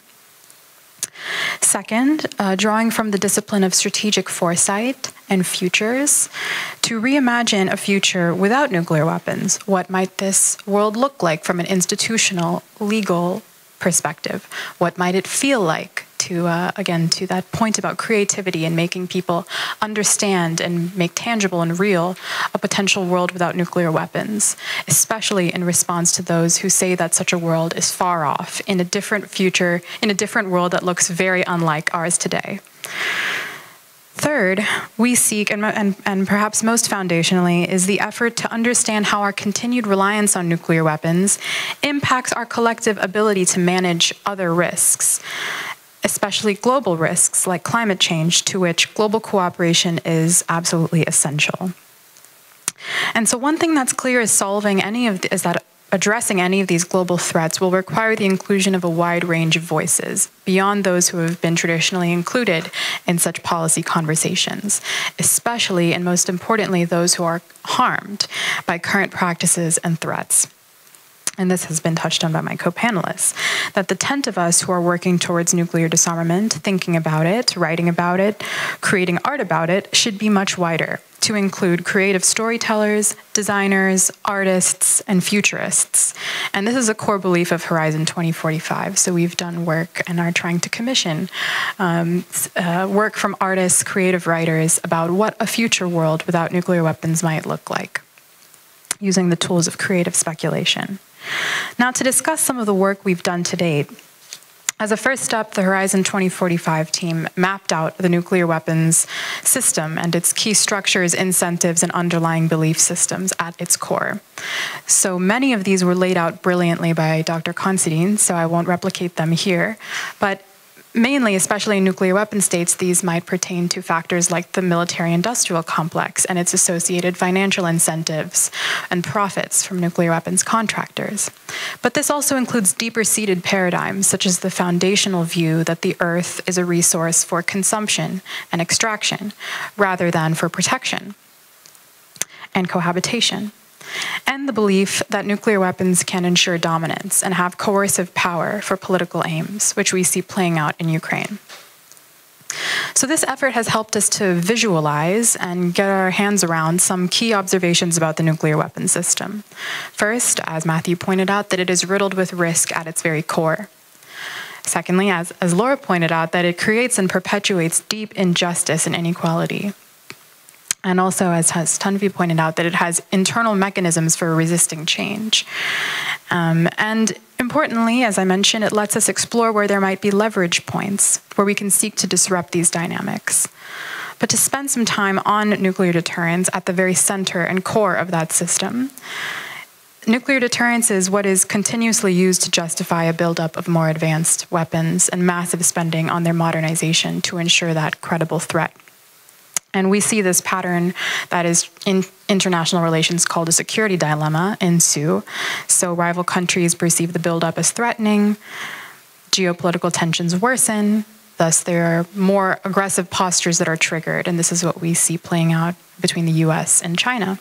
And as a result, arms control is stalemated, governments are distracted from addressing other evolving security challenges, and cooperation on shared threats such as climate change is a non-starter. And so this circular logic of nuclear deterrence is what led to the buildup of 70,000 nuclear weapons during the Cold War, as was brilliantly laid out in an earlier session.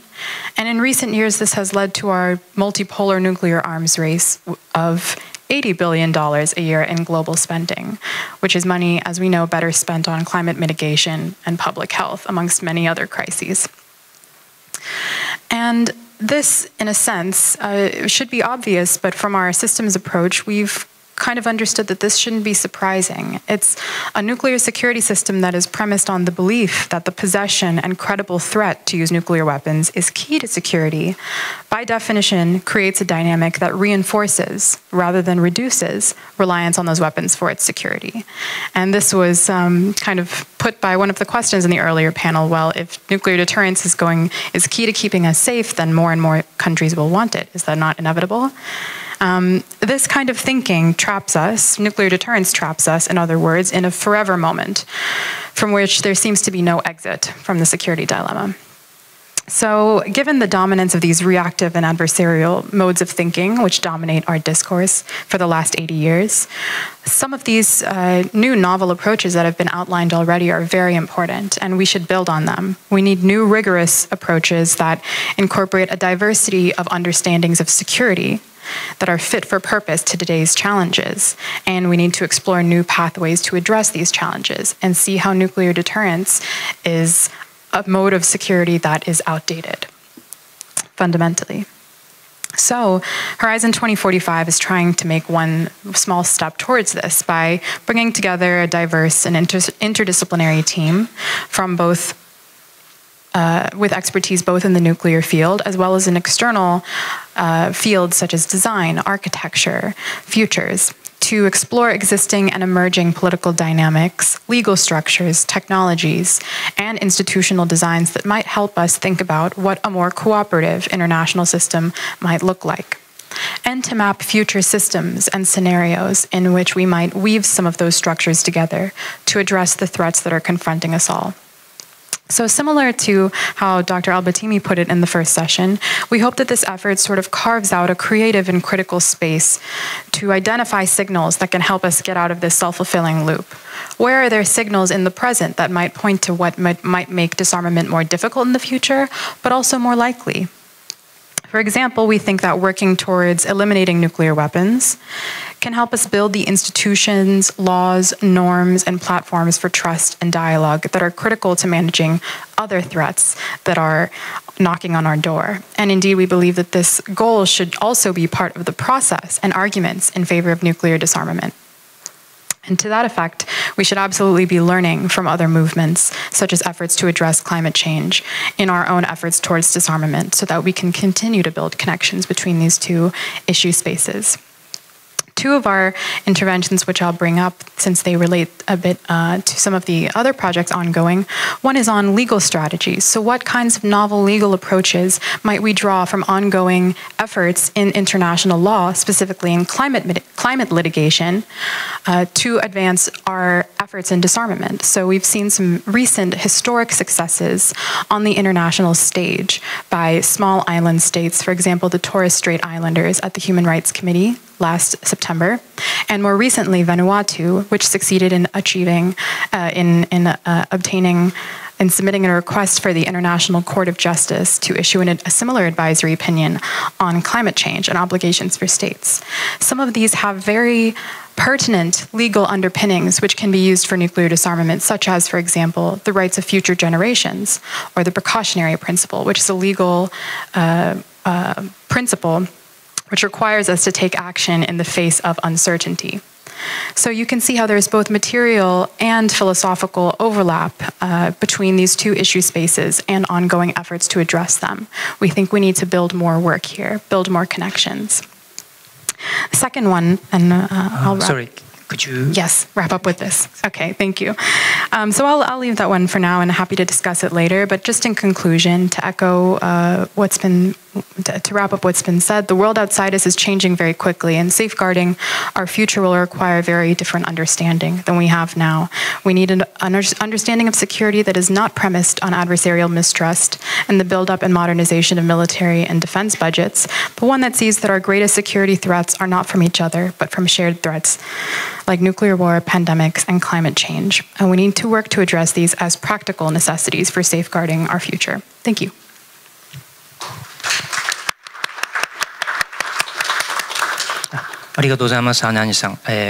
Thank you very much. Nuclear deterrence needs to be understood from the entire system. And security should also be looked at from the diverse perspectives. Thank you for your input. We hoped to move to the second round, but we would like to have a 5-minute break, and while we are open to the Q&As. Okay, then let's start the break. We will come back in 5 minutes. Again, the refreshment is available in the back of the room. And again, we are accepting questions online. Please use a QR code or URL if you are participating online. If you have any questions addressed to specific panelists, please identify that. And then please put if you are online questionnaire, and then you please specify that whether you are online participants or in-person participants. And do not forget to return the simultaneous translation receivers when you leave the hall. Thank you.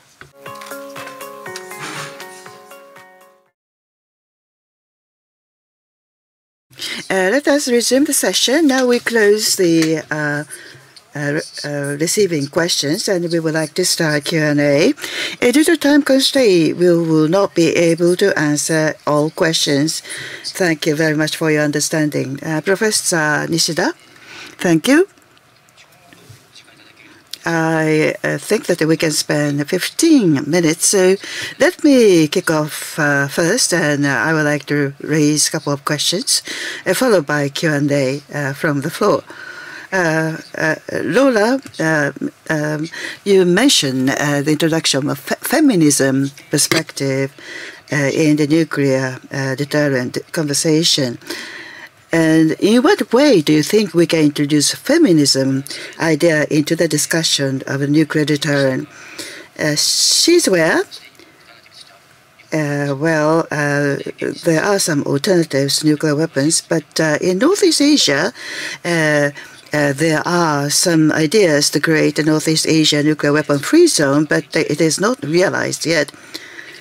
Why do you think, what are the barriers, impediments to prevent the region to create a non-nuclear weapon-free zone? Matthew, you said a replacement by the conventional weapons to replace the nuclear deterrence.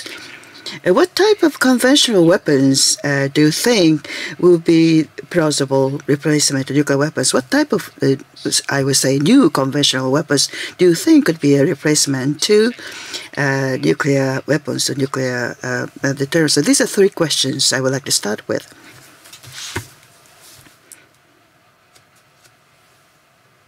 Thank you for the question. I think that there are various ways in which feminism can be very valuable to trying to rethink or think beyond nuclear deterrence. So first of all, it provides us with a way to think about and question some of our ideas about words that have been used on the stage today, things like dominance and aggression, and foundational ideas that nuclear weapons might keep us safe, and think about how those are actually might be thought through gendered ideas of masculinity or femininity, or the ideas that are the assumptions that thinking about nuclear weapons in terms of strategy and rationality and strength are masculine-related values and therefore valued more highly than ideas about disarmament and peace, which, you know, tend to be dismissed sometimes as irrational or emotional. And so feminism can give us a way to challenge this or think through some of the assumptions embedded in this dismissing of ideas of disarmament and peace as of less value than ideas of strength and rationality. I think feminism also asks us to think about the margins of politics, who is not included in high diplomacy and in strategy, whose voices are not heard. So who are the voices of victims, those who do not have any political power, those who have been silenced or excluded from debates. Feminism asks us to think about these voices and including them and seeing how important that they are. And feminism also asks us to think about bodies and harm and violence. Nuclear deterrence can be very abstract. You know, the language of nuclear deterrence can be very sanitized, and it doesn't really speak about violence and harm done to bodies. And I went to the museum today, and you know, it's very clear quite how much harm nuclear weapons do to bodies. And feminism's focus on the body and violence and identifying and making sure that that is seen, I think is very important for thinking about nuclear deterrence. Thank you.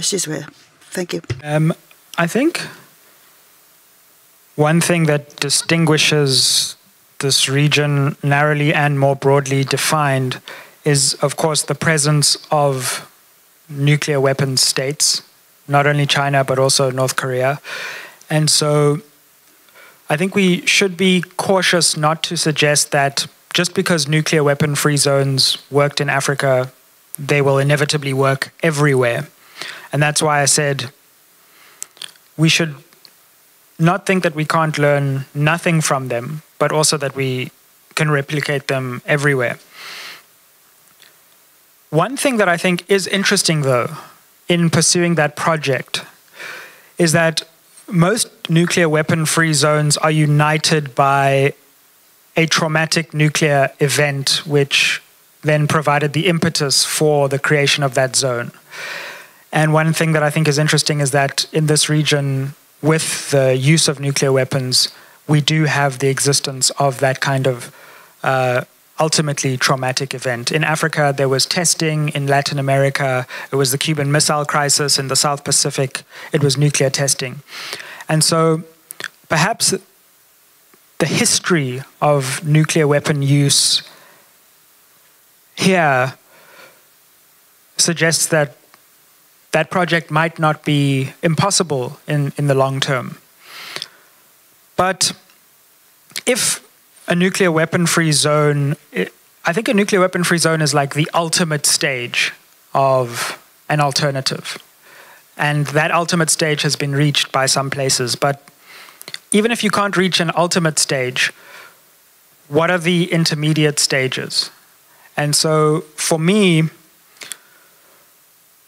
one thing I've been thinking about a lot is if you can't get to a nuclear weapon-free zone, that doesn't mean that you stop relying less on deterrence. So is there a way to not even scrap deterrence, but place less reliance on deterrence? Or rather than having direct deterrence, move to more forms of indirect deterrence over time? So I think the question for me would be not wishing to leap to the ultimate stage, but what are the intermediate stages of a post-deterrence region, and then finally moving towards a nuclear weapon-free zone. And that's what we learned from Africa. First, South Africa had to disarm, and only then did the ultimate stage of a nuclear weapon-free zone materialize. But it's a tough question, because the hard question is, could you have nuclear weapon-free zones where there are nuclear weapons? I think yes, but I think that would be quite a distant prospect and probably the hardest thing to achieve. So the more low-hanging fruits are the intermediate steps in between. Thank you very much. Matthew? Thank you. Nishida-san, you asked me what conventional weapons could potentially substitute for nuclear weapons. I suppose question one is how many of the roles for nuclear weapons currently would fall away if the other side had no nuclear weapons. So many targets are simply the other side's nuclear forces. So those essentially wouldn't exist in a world without nuclear weapons. And then the question is, of the other targets that those nuclear weapons are aimed at, what weapons could you use to hold those targets at risk, as they say?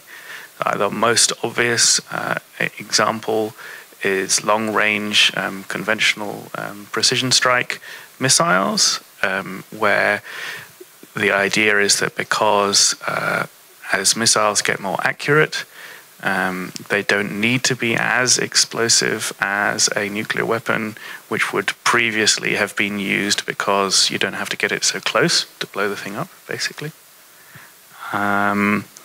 It's possible that missile defenses could be part of this answer, because you use your own missile defenses to remove some threats on the other side.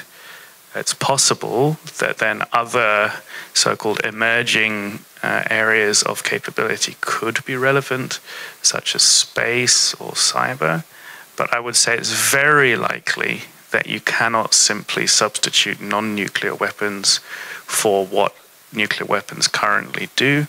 And so you have to think about other ways of transforming security structures. So, answers to these difficult questions of how would you stop one state acquiring a disproportionate amount of power and capability and imposing its will on a smaller state, is the answer to that. Strengthened collective security arrangements, alliances that do rely on conventional military force, and the other half of it is probably what limitations through non-nuclear arms control can you place on the military capabilities that others can build up. So I think there may be some scope for conventional or non-nuclear weapons to directly replace nuclear weapons, but it's very likely that that it won't be simply substituting one for the other. And there where I think that there are a range of perspectives is, to what extent do you have to fundamentally transform the idea of what security means in order to do that? Or can you have an approximate idea of what security means today, but achieved through other mechanisms? Or can you persuade states that an increased level of risk is worth it to get rid of nuclear weapons?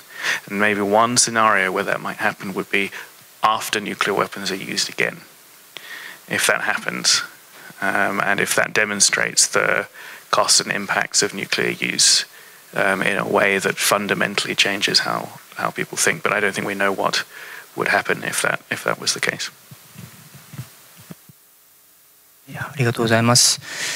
Thank you. We are running out of time. Then I would like to accommodate several questions from the floor. The first question, もし各薬師が just cyber attacks, terrorism, and regional conflict ってことですね。それから、how can we obtain the latest evidence of merit, demerit of possessing nuclear weapons? How can we develop necessary evidence to promote nuclear deterrence? ですね。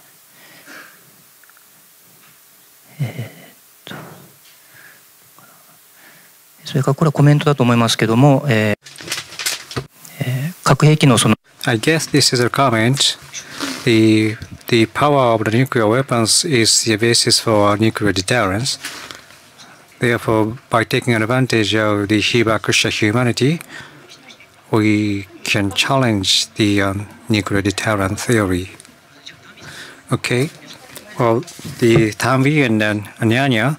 So those are the questions for maybe for any of you. So if you could make some comment on those questions.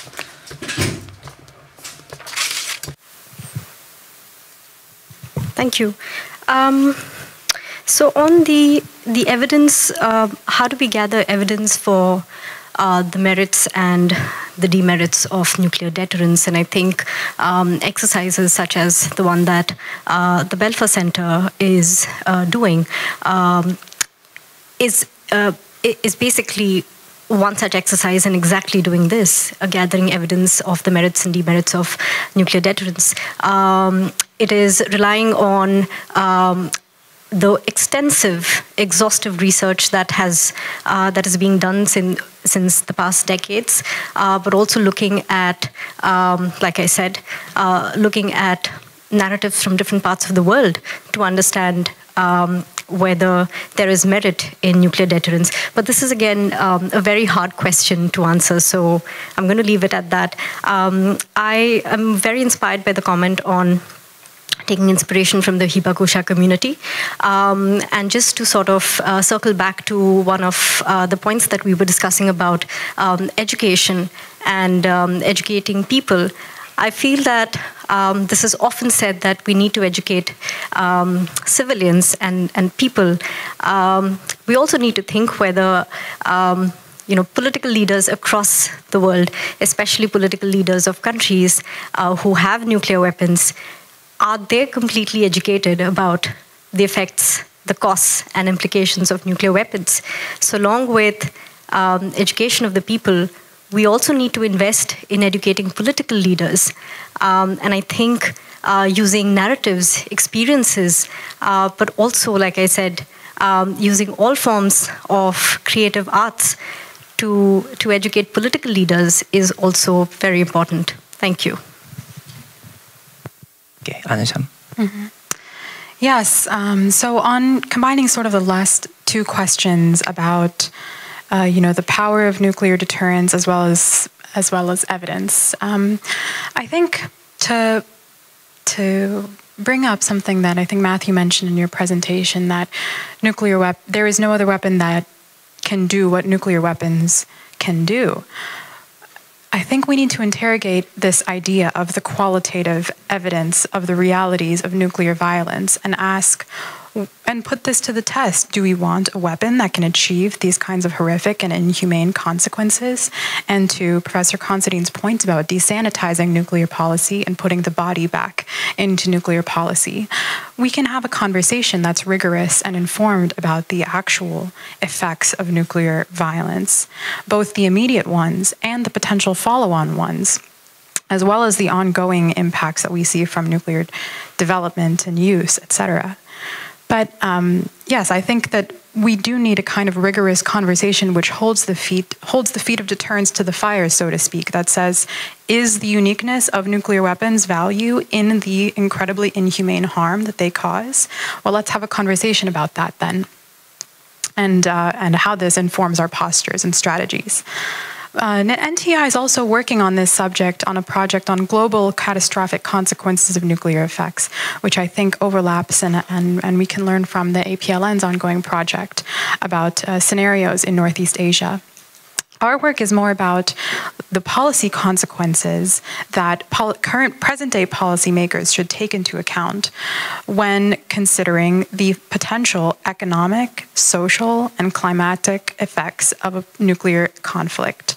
We've seen recent updated research that develops and builds on the research from the 1980s on nuclear winter, but there is much more to be done to understand what are the cascading effects on critical infrastructure, economies, public health, the environment, supply chains, etc. And so I think this is one important avenue for further empirical evidence and research to be gathered. Thanks. ありがとうございます。ちょっと何かこう取りまとめるところはないんですけども、今日の議論を聞いていて私が思ったの。Well, thank you very much. Well, after listening to the discussion, I believe there are two approaches. First one is to involve various viewpoints into the discussions on nuclear deterrence so that we are able to relativize the theory of nuclear deterrence. In addition to it, we need to look at security policymakers in order to be persuasive against the security policymakers within the current framework of their security, how we can propose the alternatives. So we need to take two approaches. This is a very challenging issue. However, that through these approaches, we might be able to find a new way to reach the solution. So that was quite challenging discussion, but we wish to continue discussion going forward. Thank you very much. Thank you very much. Thank you once again, Professor Nishida. Thank you very much. And thank you very much, all the panelists, for your contribution to our sessions. And also those who have joined inside and also those who have joined online, thank you very much for taking your time to join us. And please make sure that you fill in the questionnaire to give us your feedback. So those who are joining online, there is a Google form on the screen, so please fill in the questionnaires through that means. And also those who are joining on site, please make sure you return back your translation receivers on the way out. Thank you very much.